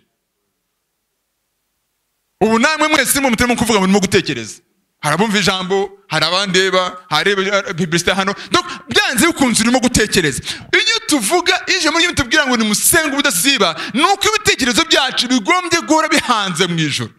Iyo ibitekerezo byawe utabihanze mu ijuru, hari ahandi hantu bihanga. Guhangayika ni uguhanga amaso ikibazo, kwizera ni ugutumbira Imana. Iyo ufite kwizera uba wakuye amaso ku kibazo ukakigeza ku Mana. Iyo ufite umuhangayiko uba wavanye amaso ku murengezi ukayahanga ku kibazo. Rero n'abana niko bigenda rero, aho umwerekeje niyo sura afata, ibyo umutoje nibyo amenyera. Bene data, cyane cyane abizera, dufite inshingano ikomeye yo gutoza abana bacu. Yeremiya yarabivuga ati ababyeyi bariye, ababyeyi bakoze ibyaha, ariko uyu munsi ni twebwe bana amenyo yacu arimo gusharirirwa. Ngiyo consequence, ngizi ingaruka zo kuba abantu badatozwa iby'ubwami bw'Imana. Numa n'abandi, Reverend Numa n'abandi bari kumwe, Imana ibaho umugisha cyane. Mwarakoze gufata magambo navuga ngo umufana w'Imena wero yerekwa, ndaryemera cyane. No mu bintu mu rusengero mpagaciro gakomeye cyane ni Sunday school. Kubera iki? Uyu mwana ahari wenda byamahirwe ntagize gutozwa, mvuka mu muryango w'abana batizeraga Imana cyangwa se batari barayiyeguriye, hari ibindi nanjye nagiye ntozwa, ibyo nagiye mbona. Uyu munsi Imana igenda inyanganyaho ayo mahagi. Muri burya jambo Yesu yaravuze ngo ndi umuzabibu, namwe muri amashami, data ni nyirabuhingira. Aravuga ngo ubishami ryera imbuto, ngo data ryanganyaho amahage ngo urusheho kwera imbuto nyinshi. Uyu munsi rero harimo abantu bafite amahage. Buri muntu wese akoze icyaha mu isi, buri muntu wese uri mu isi yezwe n'Umwami Yesu Kristo. Ariko harimo abantu bakijijwe hejuru ko barwa ibyaha n'ibicumuro, hejuru guhabwa agakiza ku muntu, baragerekaho guhandurwa, gukorwa za deliverance z'ibintu bari baramenyereye. Ibintu bari bagize bate? Baramenyereye. Rero uyu munsi bene data, dukwiye gusengera, dukwiriye kwitoza, dukwiriye kwiyemeza gukora ibikorwa bifasha abana kuba exposed, bifasha abana kumenyera, kwitoza, kuba, gutinda no gufata umwanya munini mu by'ubwami bw'Imana. Ku nyungu ebyiri. Iya mbere, ejo hazaza heza h'imiryango, ejo hazaza h'igihugu, ejo hazaza h'itorero kubw'icyubahiro cy'Imana.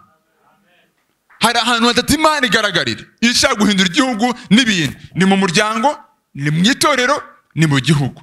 Iyo igihugu cyafushije umuryango kiba cyagiye, iyo igihugu cyafushije itetagize itorero kiba cyagiye.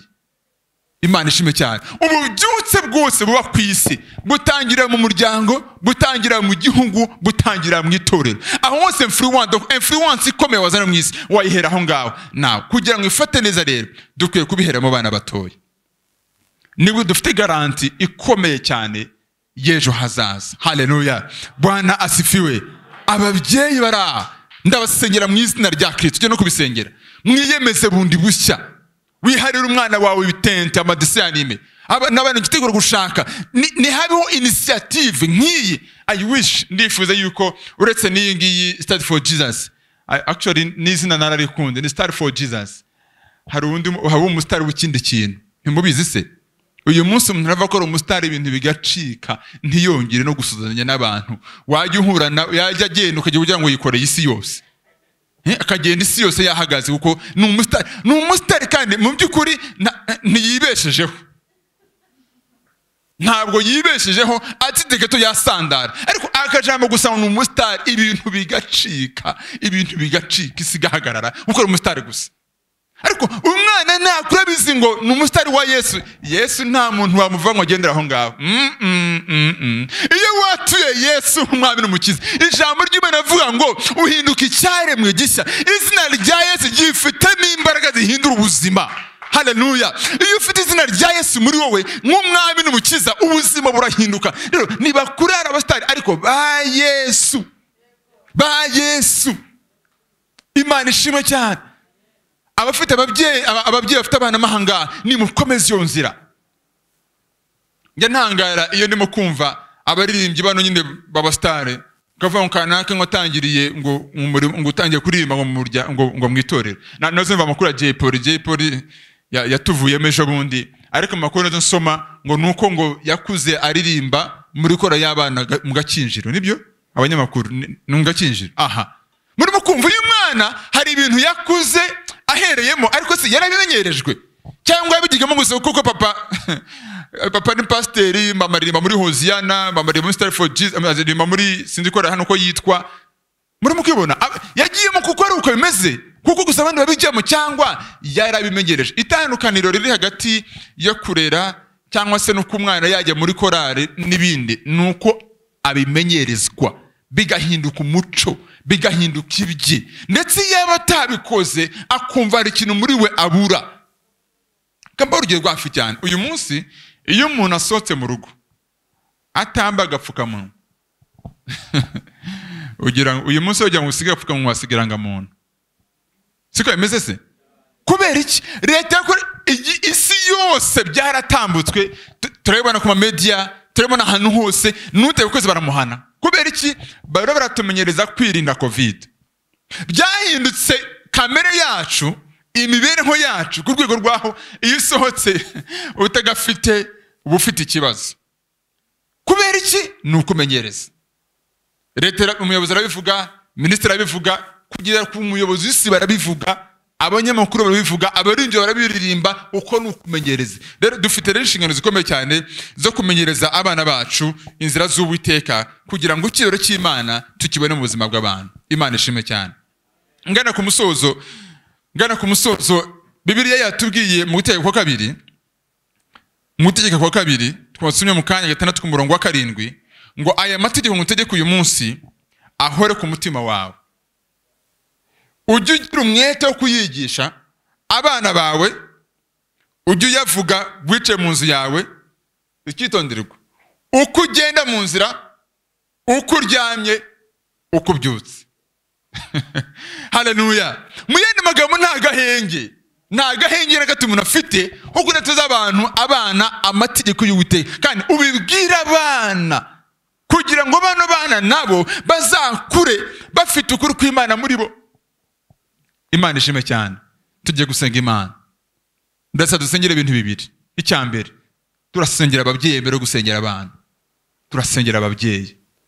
Niba warakuze hari ibintu watojwe ku bwana bwawe, uyu munsi umutima ukagucira urubanza, humura Yesu ukiza ibyo bintu arahari. Amaraso ya Yesu umunyabyaha arahari. Cya kabiri, umwuka wera wanganya amahage ku muntu nawe arahari. Ibyo bintu Imana yabigukorera. Icya gatatu, turasengera ama initiative nk'aya ahaguruke tubona abana bakura mu bwami bw'Imana. Imana ishimwe cyane. Bwana asifiwe.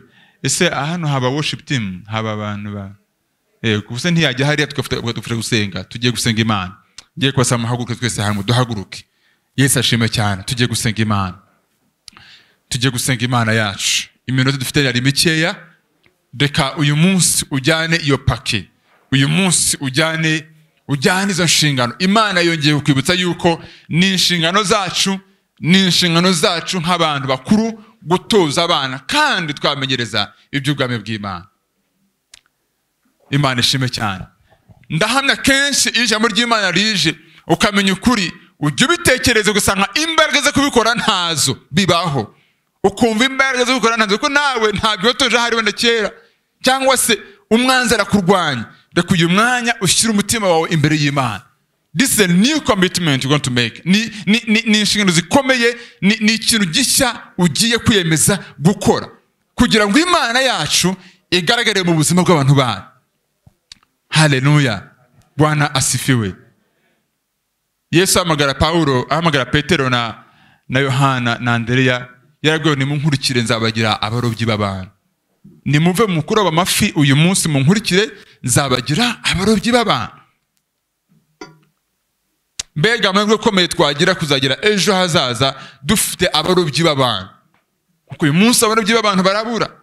Ko abantu bafite ibindi bintu bahugiyemo. Ariko umwana natozwa iby'ubwami bw'Imana dufite icyizere cy'uko tuzabona ububyutse bushya mu gihugu cyacu. Tuzabona ububyutse bushya mu miryango. Tuzabona ububyutse bushya.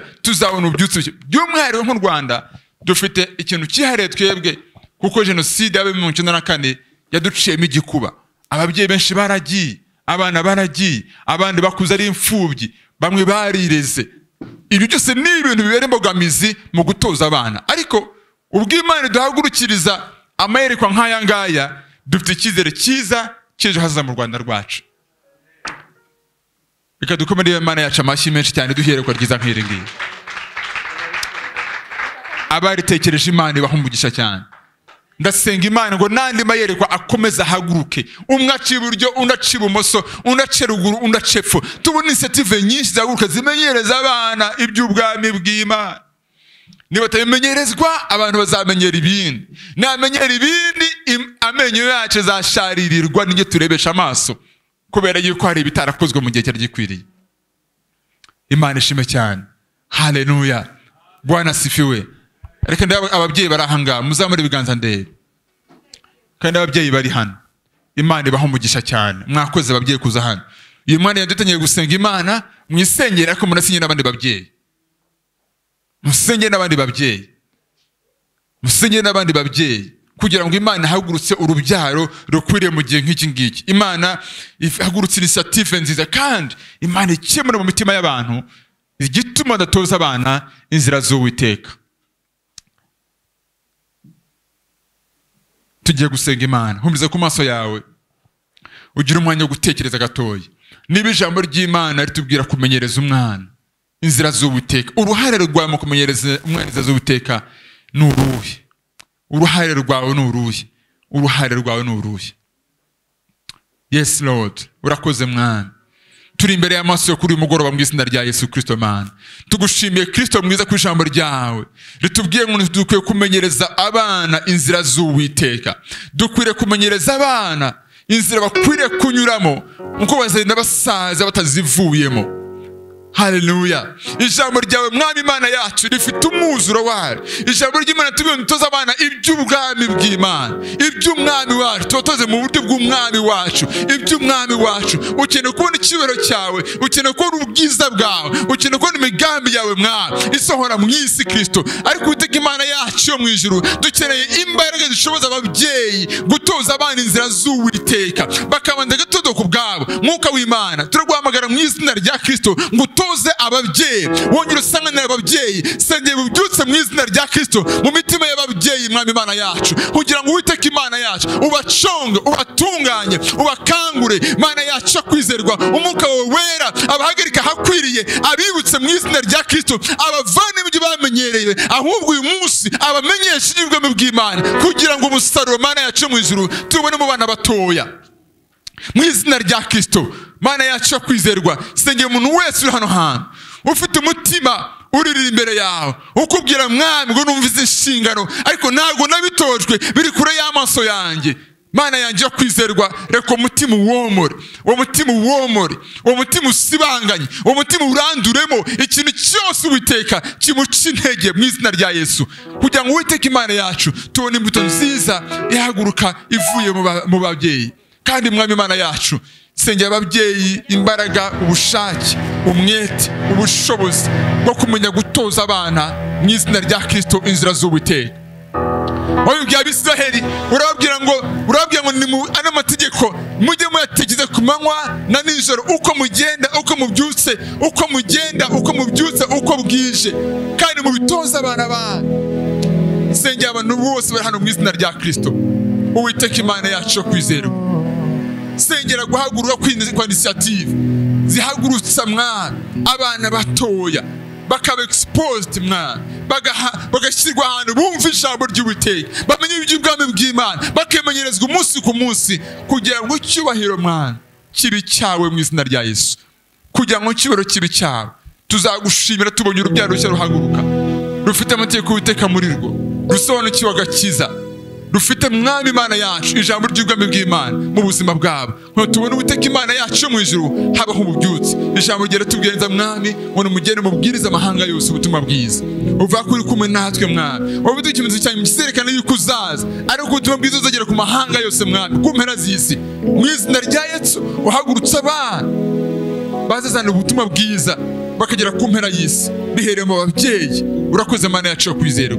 Umuntu wese uri hano utarakira Kristo ariko umutima umubwira ngo ndifuza kwakira uwo mwami, nuba uri hano uzamura ikiganza ndagusengera. Turavuye ubutozi bw'ubwami bw'Imana, ariko wenda ntabwo uzi, uyu munsi niba utarakira Yesu uzamura ikiganza, turagufasha gusenga Imana. Kwakira Yesu ni umugisha uruta iyindi, ni impano iruta izindi. Wabyatira mu ruhame, byatera wiherereye, ariko aya magambo gusa uyasubiremo, ubwire ngo ndakwifuza mu mutima wanjye, mumbere umwami n'umukiza w'ubuzima bwanjye. Uyu munsi mba umwana w'Imana, izina ryanjye ryandikwe mu gitabo cy'ubugingo, nzaba umwana w'Imana iteka ryose. Imana ibahe umugisha. Reka dusengeshe dusoza, ariko mbasaba rwose kugendana izo nshingano zanyu nk'ababyeyi. Tumaze gusengera ababyeyi, tumaze gusengera initiative, ndagira ngo nawe ku giti cyawe ugire umwanya wo kwitekereza asigaye Imana yo mu ruhande rwawe. Mana yacu yo kwizerwa, turagushimiye Kristo mwiza. Dufashe umwanya dusengera bano bana bafite impano wabahaye. Tugushimiye mwami igikorwa cyiza cya Star for Jesus cyahagurukiye kugira ngo impano wabahaye bazizane mu bwami bw'Imana.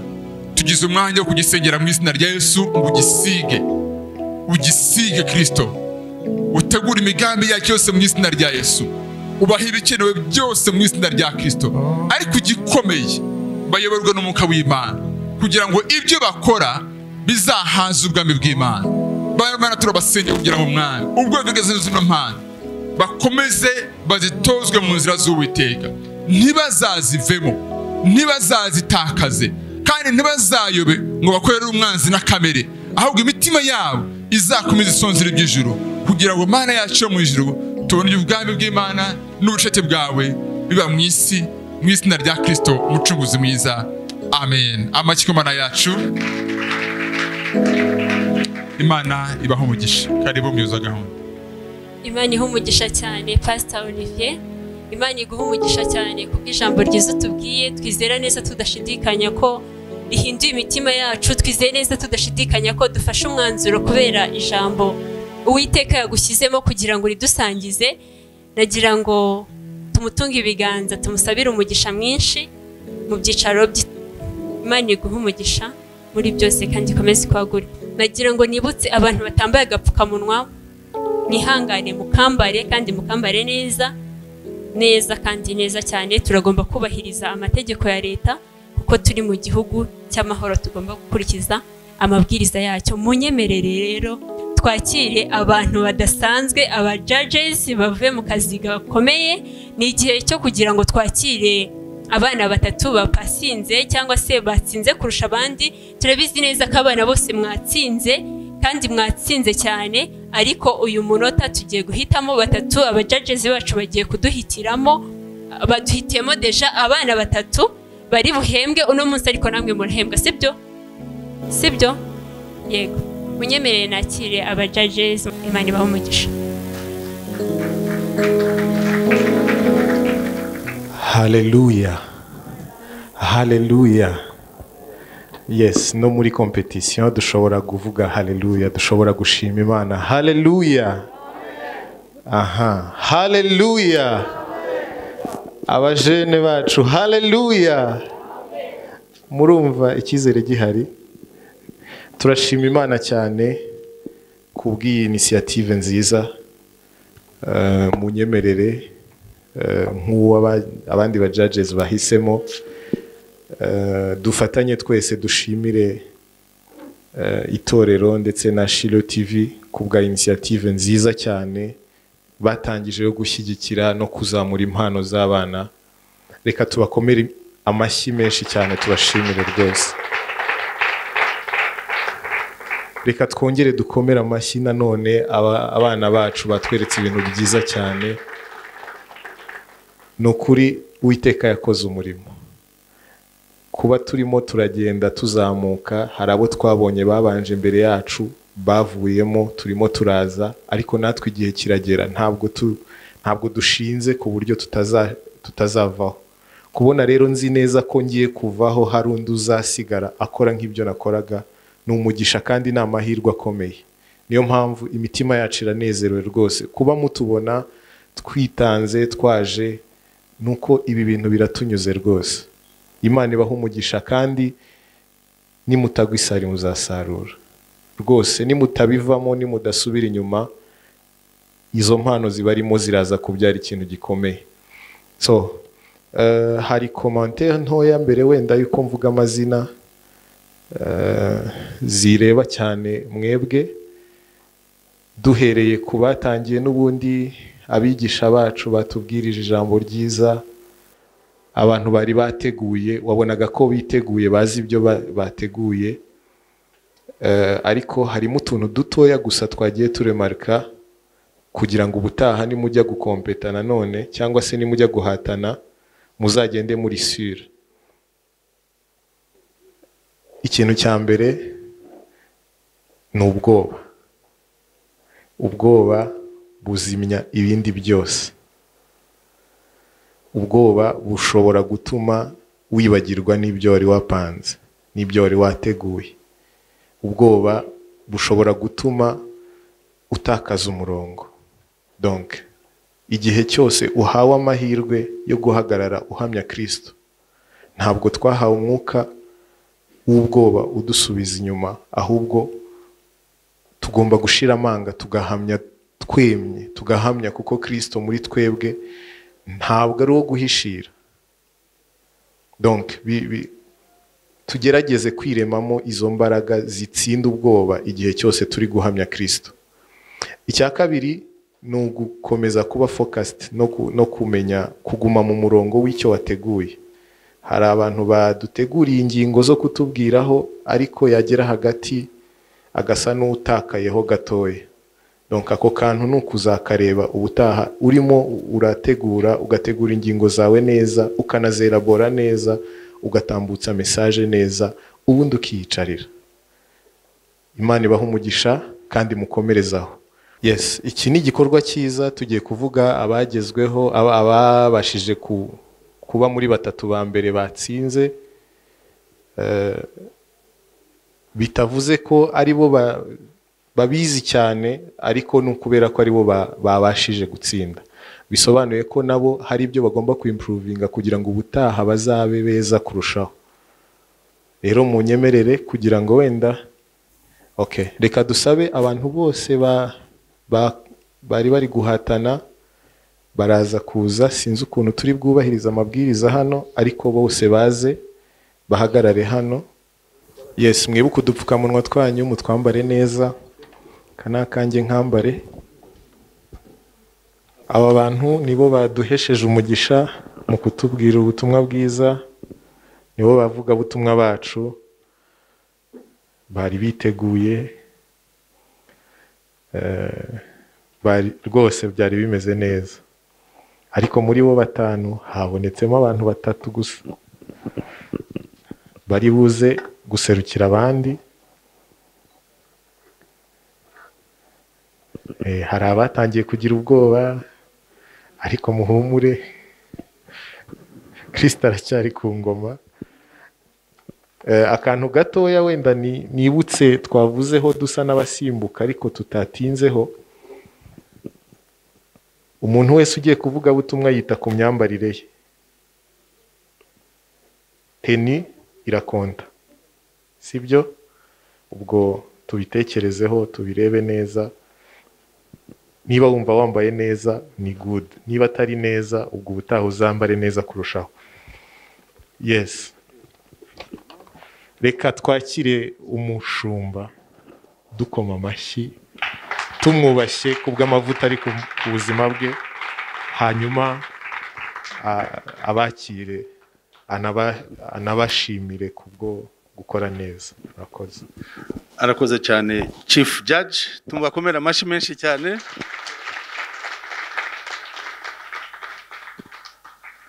Reka nanjye nongere mbashimire ko mwitabiriye iki gikorwa.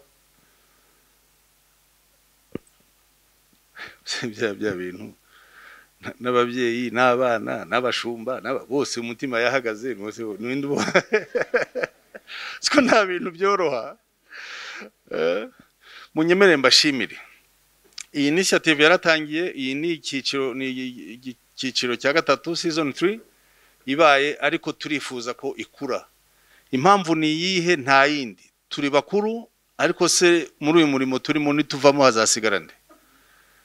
Abangaba rero tubavumburamo impano mu nsengero zabo, kandi rero icyo dushimira nuko hariho amatorero amaze kubyumva agahita afatiraho nayo gakuza abana. Ahangaha ni nka AR Kacyiru, muduhere intashyo mubabwire uti mwarakoze cyane kuko twamenye ko abana bagiye bakura kandi baba hafi.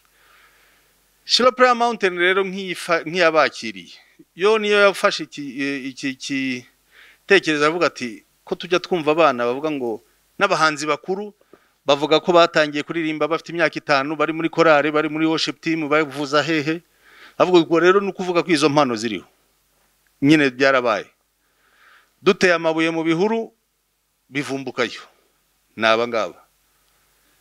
Byaba bibabaje kubona abana bamaze kugera kuri urwego, tumaze kumenya bari bo kubihorera, kuko hanze harakaniwe naho haragukaribisha da. So no guharanira rero ko batagenda. Nongere nshimira abatuma bibaho. Mwabyumvise n'itorero Shilo Prayer Mountain, yego, ibinyujije muri Shilo TV, yego, ariko hari abantu kugeza n'uyu munsi umva bamaze kumenya gukorera umugisha. Hari abadufashije umwaka ushize baratubwiye ati mutatuvana kuri liste n'umwaka utaha turahari. Mbonereho nakanya ko gutangaza ku mugaragaro ko season 4 umwaka utaha ibihembo bizazamuka. Abana ntabwo bakurikira ibihembo, abangaba 10,000 bo barabifata nta kibazo, ariko nanone n'ibyo bihembo nimba bayi muririmbyi basi natagira umutera inkunga mbafataho 50 akajya muri studio umwana kumva ko hari indirimbo yakoze. Naho ubundi senkano ubungu najyana muri studio arasigara no 600 yo gutega moto gitaha. Ubwo rero umwaka utaha igihembo gikuru kizaba kiri ku 100,000. Impamvu mbivuze mu kwizera kuko naya ngaya ntayo twari dufite, mbivuze mu kwizera 100,000 uwa mbere. Ubwo mwatugira inama, wa kabiri agafata ngahe ka 70 75, hanyuma se wa gatatu 50. Kwa kwizera kwanjye mwe murandengeje. Okay, nuko nguko tubifashe 100,000. Nizere ko Minister Theo abifashe 100,000, 75,000 na 50 kwesha maneno. Ubwo nuko nguko munyemere rero dushimire abantu babigize mu ruhare. Hari abafashe ibihembo bavuga ngo ntabwo bizigera bihinduka. imana izabashoboze. Dufite uwitwa Mupende Gedeon. Abenshi abangaba ni abari mu gisata cyitwa All Gospel Today, yavuze ati nanjye mungumizemo. Mupende ntawe uhari, ari ku kazi. Dufite uyu ni umunyamakuru, n'undi munyamakuru witwa Nikodem, nahaguruke. Dufite umushoramari ukomeye cyane yitwa Papa Fiacre, ariwe tent maker, umuyobozi mukuru wa tent maker, nawe nahaguruke. Dufite umushumba wa Zion Temple Intarama, ariwe watubwirije, Imana imuhe umugisha, mushumba Pastor Olivier, uhaguruke nawe nanone kandi Dufite Reverend Kayumba ukorera umugisha udashobora kumucika. Reverend Kayumba wakoze cyane, nawe uhaguruke, nukuri tukushimire. Hari Reverend Baho uhagarariye Global Mission, nta urino, ari mu murimo, ariko yaranyihamagariye atumva simpara, ariko igihembo ndagitanga. Ubwo kirahari, Imana imuhe umugisha. Mizero Theogene ni minister wacu ushinzwe production, nawe yaravuze ati nanjye sinavira mwaho ngaho. N'ikindi gihembo cyatanzwe na Reverend Kayumba. Nanone hari umugabo w'Imana witwa Dr. Ivan Uwigirishema, nta mwanya afite, abona umwanya gake. Guhera umwaka ushize yavuze tumva ntuzigere umvana kuri uwo mwanya. Yafashe umwanya w'abacuranzi, yavuze ati ntimuzamvana aho ngaho n'ubu ngubu, ariko ntawe uhari, Imana imuhe umugisha aho ari. Dufite abandi rero barenzaho bavuga ati aho ngaho ni igiki gisikwa, ibihembo birangiye, ni igiki gisigaye. Hari umugabo witwa Nesta Design, niba atubwira ati muzandekere iki kintu nzagikora mpaka igihe cyose niba ukora design. Hanyuma ngo baragiye ati ni ikindi kihe gisigaye, turumva abana kubera baza kare baba bashaka akantu ko kurya, papa epimake nguri ati umva mubandekere mbagaburire. Abandi rero bakorera umugisha, ikigo gicuruza gikora ibyo kurya by'abana, ariyo ya indi Nutri, abenshi bazi ngo Nutri mama, Nutri papa, Nutri baturanyi, Nutri nani, ariko ntabwo ari iby'abana. Nanjye nagasogongyeho kari akantu begeje agaha. Reka dusabe Amos ahaguruke. Uyu ni umuyobozi muri Nutri ushinzwe marketing na trade, kukwirakwiza ibikoresho ibyo ngibyo. Yavuze ati mundekera abo bana, ari nayo mpamvu ngiye kumuhamagara ngo atambuke. Dufite abandi bakozi b'Imana. Umwaka ushize Moria Entertainment ihagarariwe na Eric Mashukano yaravuze ngo Esther azamukorera indirimbo na video. Rero kubera akantu ka Covid biranga, yajya gutegura bati nimwongere musubire mu rugo, ariko ubu ngubu barahuye, muzashutinga ryari? Kwa kabiri indirimbo ye na video ye, apana ku rwego ngo n'umwana mukorera akantu oya, ku rwego rw'abantu bakuru. Kandi ubu ngubu yaranakoze muri concert, yakoze muri concert y'abagore, bakoze ni byinshi. Nibyo dushaka guharanira, umwana ntasubira inyuma, ntagire umuriganya muri uku kuba ashoboye, ejo bundi tutazamusanga ari muri ntuza iyo ngiyo, kuko nabo baba barekereje, kuko impano ziba mu rusengero nta handi ziba. Hari impano akongeraho n'amavuta, umva iyo bitwaye hanze umva bo binjiza kashi, kandi abandi ntabwo ari cyo bashaka, ariko Imana izakomeza. Rero azakorerwa indirimbo. Reka twinjire rero mu bihembo. Ubwo ibindi bihembo turaza kubivuga neza. Uri urareba hajya mwe murabake, murabavuga butumwa. Abavuga butumwa mwese mwatsinze, sibyo? Mwese mwatsinze, ariko nyine kubera ubushobozi butaraza turafatira aho ngaho. Reka nsabe Gilbert adufashe atuzanire impano zaba ngaba, nsabe n'umuyobozi wa Nutri atambuke azabagezeho.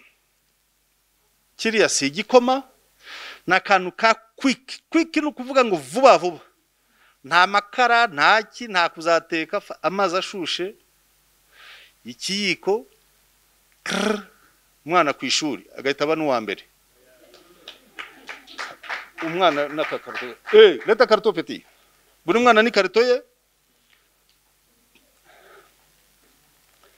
ikarito irimo utuntu 12 udupake 12 kandi agapake kamwe ntabwo yazakarangiza reka begereze umuyobozi wa Nutri atubwire abangaba ratejeje ubundi bazavuga ati yamara hariya nibo bantu kuko turanabasengera kugira ngo batangire bacuruze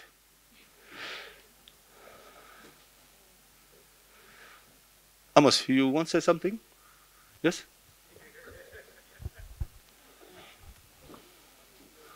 Uraho. Ndashaka kubashimira mufite impano nziza cyane. So iyi fu tugiye kubahereza ni Nutri Quick. Ariko twarishizemo flavors. Sinzi uko nasobanura flavors. Ariko hariyo ya vanilla, hari ya strawberry. Iyo ngiyi tugiye gutanga niyo ifite strawberry. Icyiza cy'ifu nago uba ukeneye kuyiteka. Iri instant, iri quick mu minota 2 ibiri ready. Uba ukeneye amazi ashushe gusa, ufite amata yawe wayongeramo, ufite ubuki wabongeramo. Yeah. So ngira ngo nibyo. Enjoy. Arakoze cyane kandi turabashimiye udutangira intasho mu buyobozi bukuru mubwira uti mwarakoze. Hari benshi mu bigo biri hanze bizi ko turabasazi. Igiciro ngo ushaka agapake kamwe ase mugiye gufashwa kurusha n'abizanye. Okay, so ugiye muri alimentation ugiye muri za Simba, Horebu, ariho hose ni 1300 ariko hari abacuruzi bongeramo akandi ibindi biceri. So arahandi uzasanga barimo kutugurisha kuri 1500. Okay. Niyo maximum. Yeah, niyo maximum. 1500. Gukuba udupake mutazagurisha. Gukuba n'udupake 12 bwabavemo 15000 fois 12 égale muzabingwe mpaka. The expiry date bagomba kubira bizarangira. So iyi product mufite amezi 2. So mugomba kubikora mu buryo bwihuse cyane. So amezi 2 muhamagara abaturanyi muti muze sha muze. Ingendo ziri ngombwa zo kuza gufata ibiporezo. So buri mwana afite kadoye. Sibyo? Iturutse muri Nutri Mama. Reka rero.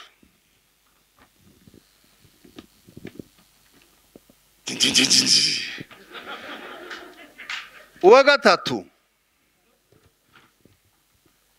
yaje ku mwanya wa gatatu. Nsaba mu bavuga butumwa, nsaba umushumba Olivier Ndizeye atambuka imbere kugira ngo ahita afata ifoto. Uwa gatatu ku mwanya wivuga butumwa, umwana ufite amavuta yatubwirije aha twari tugurutse, Placide Manishimwe.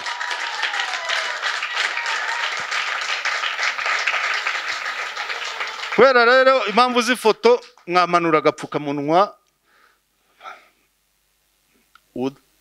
utaseka tukayasubirana. Mushumba murakoze cyane.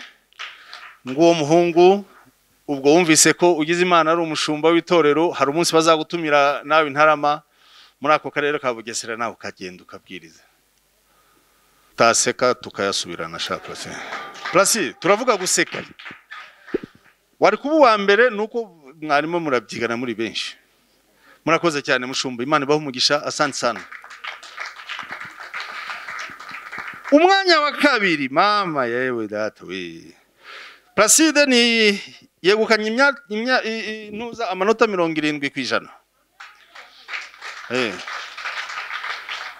ubwo 70 ni ukuvuga ko byose ubyujuje no mu ijuru ntabwo uzakomanga uzinjiramo direct. Umwanya wa kabiri Ijuru wo ryatoranyije akaba afite amanota 73 n'ibice 5 kwijana, akaba ari, reka duhamagare Reverend Kayumba atambuka imbere. Nyakubahwa Reverend urahagarara ahangaha kwa kundi. Ubwo uwo ngo twavugaga akaba ari Shimwa Akariza Gael.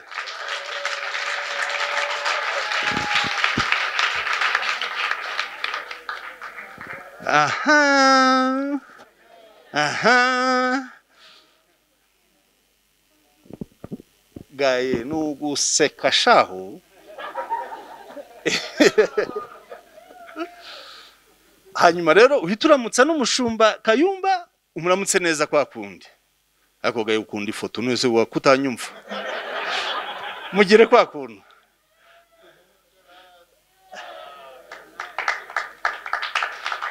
Mushumba urakoze cyane. Imana ibahe umugisha. Waje ku mwanya wa mbere umushumba w'iki cyiciro uyu nguyu burya koko 75 kwijana niwe yegukanye umwanya. Uyu nguyu turamuhamagaye. Reka ninginge rero uri buhagararire Reverend Baho ari we Pastor Jerome umushumba pastor mu itorero Shiro Prayer Mountain. Mushumba karibu. Yegukanye ibihumbi 50 ni karto ya Nutrimama niki nta ufite ibindi yakongera uko mbona bidahagije. Uyu nguyu yewe data we yegukanye ibihumbi 50 binabivuze n'umwanya wa mbere wa preaching ari bivuga butumwa.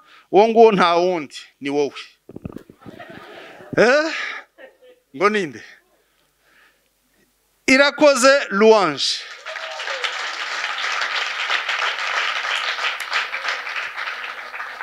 Udupfukamunwa.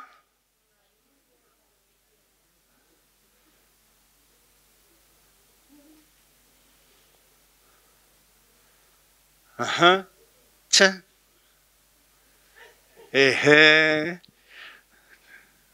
Kudaseka neza. So abandi babiri basigaye mwabaye abambere, ariko nidutangira kugira ibihembo byinshi namwe muzajyamwo, ariko uko bimeze kose turacyashima Imana. Yesu aracyari ku ngoma. Abandi Imana ibaha umugisha. Mufate igikoma mukomeze muporeze cyane muzaryoherwa. Reka mwinginge rero yego ninginge rero atambuka ahangaha Petit Louange yegukanye aya mabo umva Jackie ngwino mangwe. Aha. Seka cyane kwa kundi useka nyine. Ngicyo gikombe ugabakora interview muze kumwakira. Yego sha iyo ntwaro utayisiga. Murakoze cyane.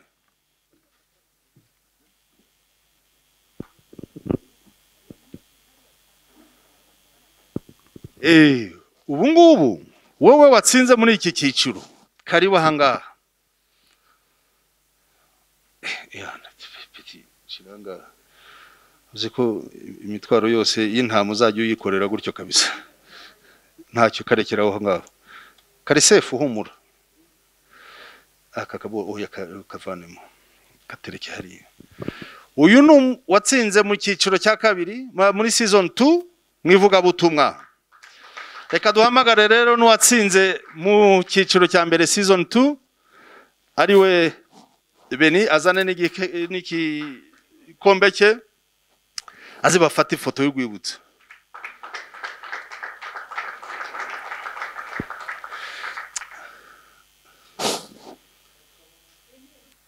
Hanyuma muhana intera. Aha impamvu rero ibi ngibi aba ngaba nibo bashumba b'ejo bundi. Okay, sawa Beni, merci.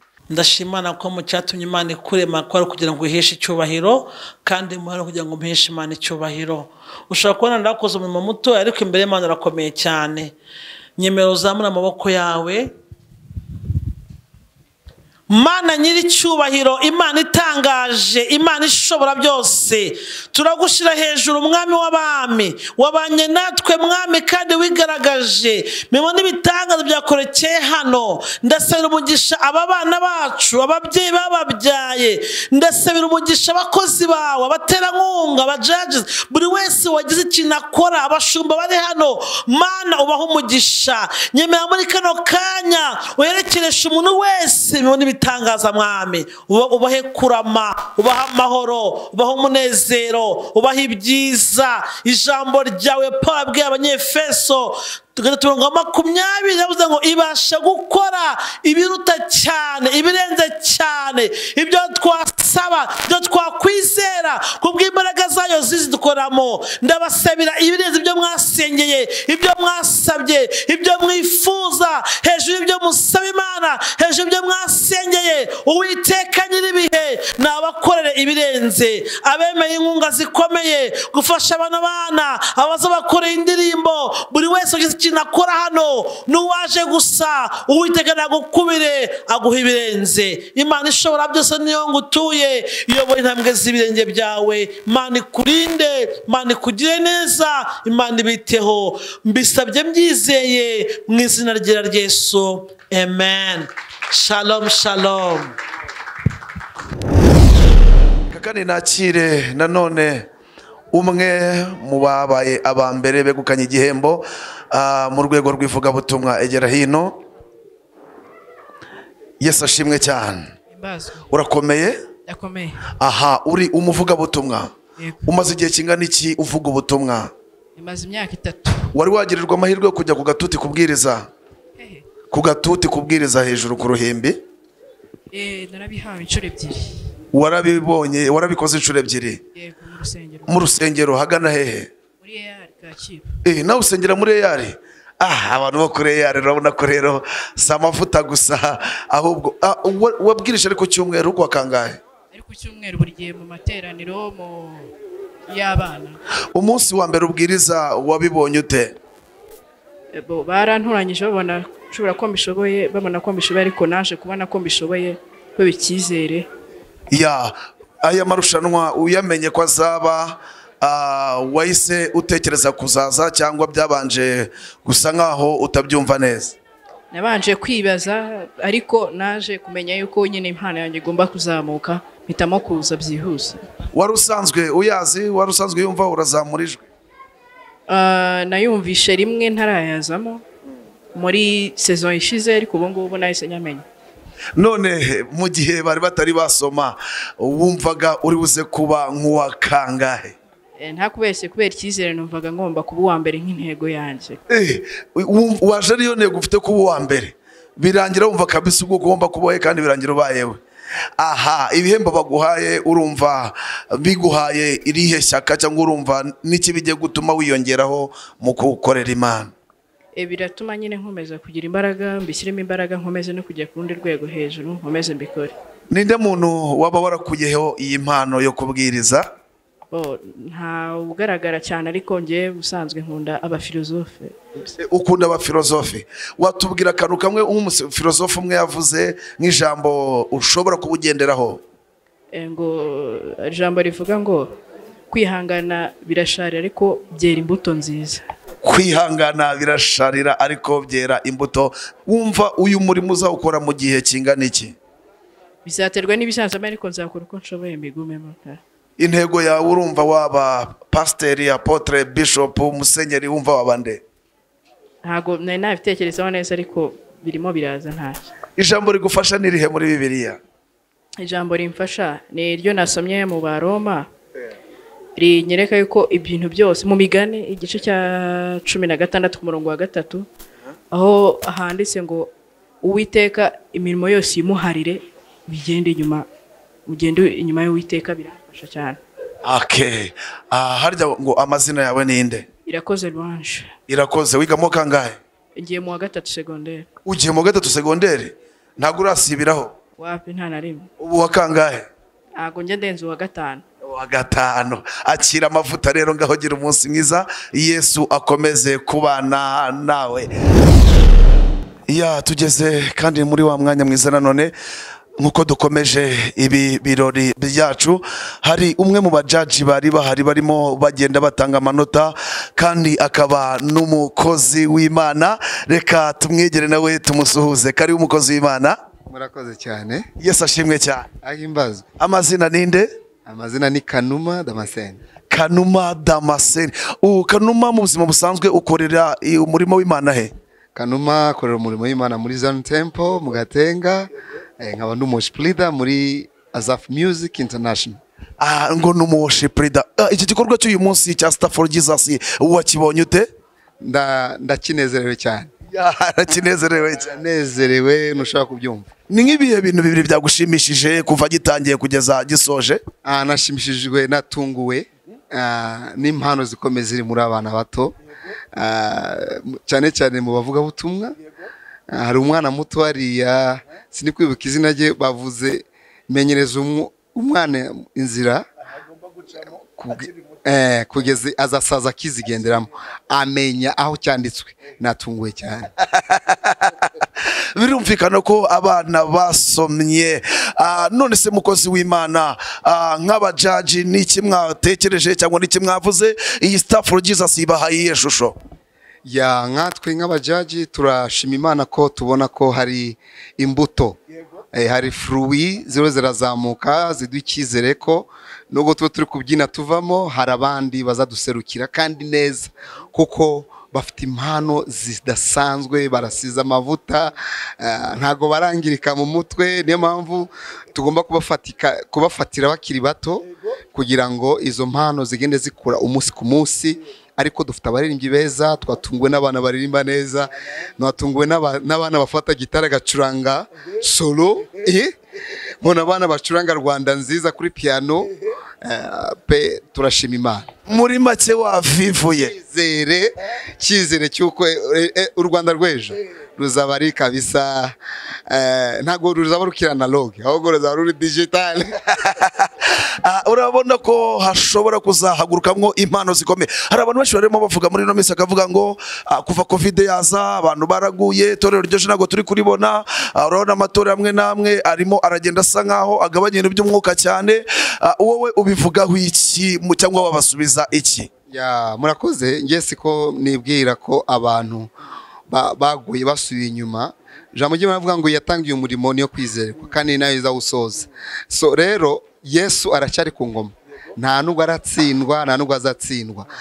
Rero covid cyangwa se ibi bihe imiraba twakiyemo nagahe gato, ni challenge umuntu ahura nayo mu buzima, ariko bikagira igihe bigatambuka. Ariko jambo ry'Imana avuga ngo uwezwa akomeze Yesu, n'uwandu akomeze yandure. So abo bahozeho ntabwo ari ngo ni covid yabiteye, oya ni ubuzima busanzwe byahozeho, ariko agakiza karahari kandi abakakiriye tugakomeyeho.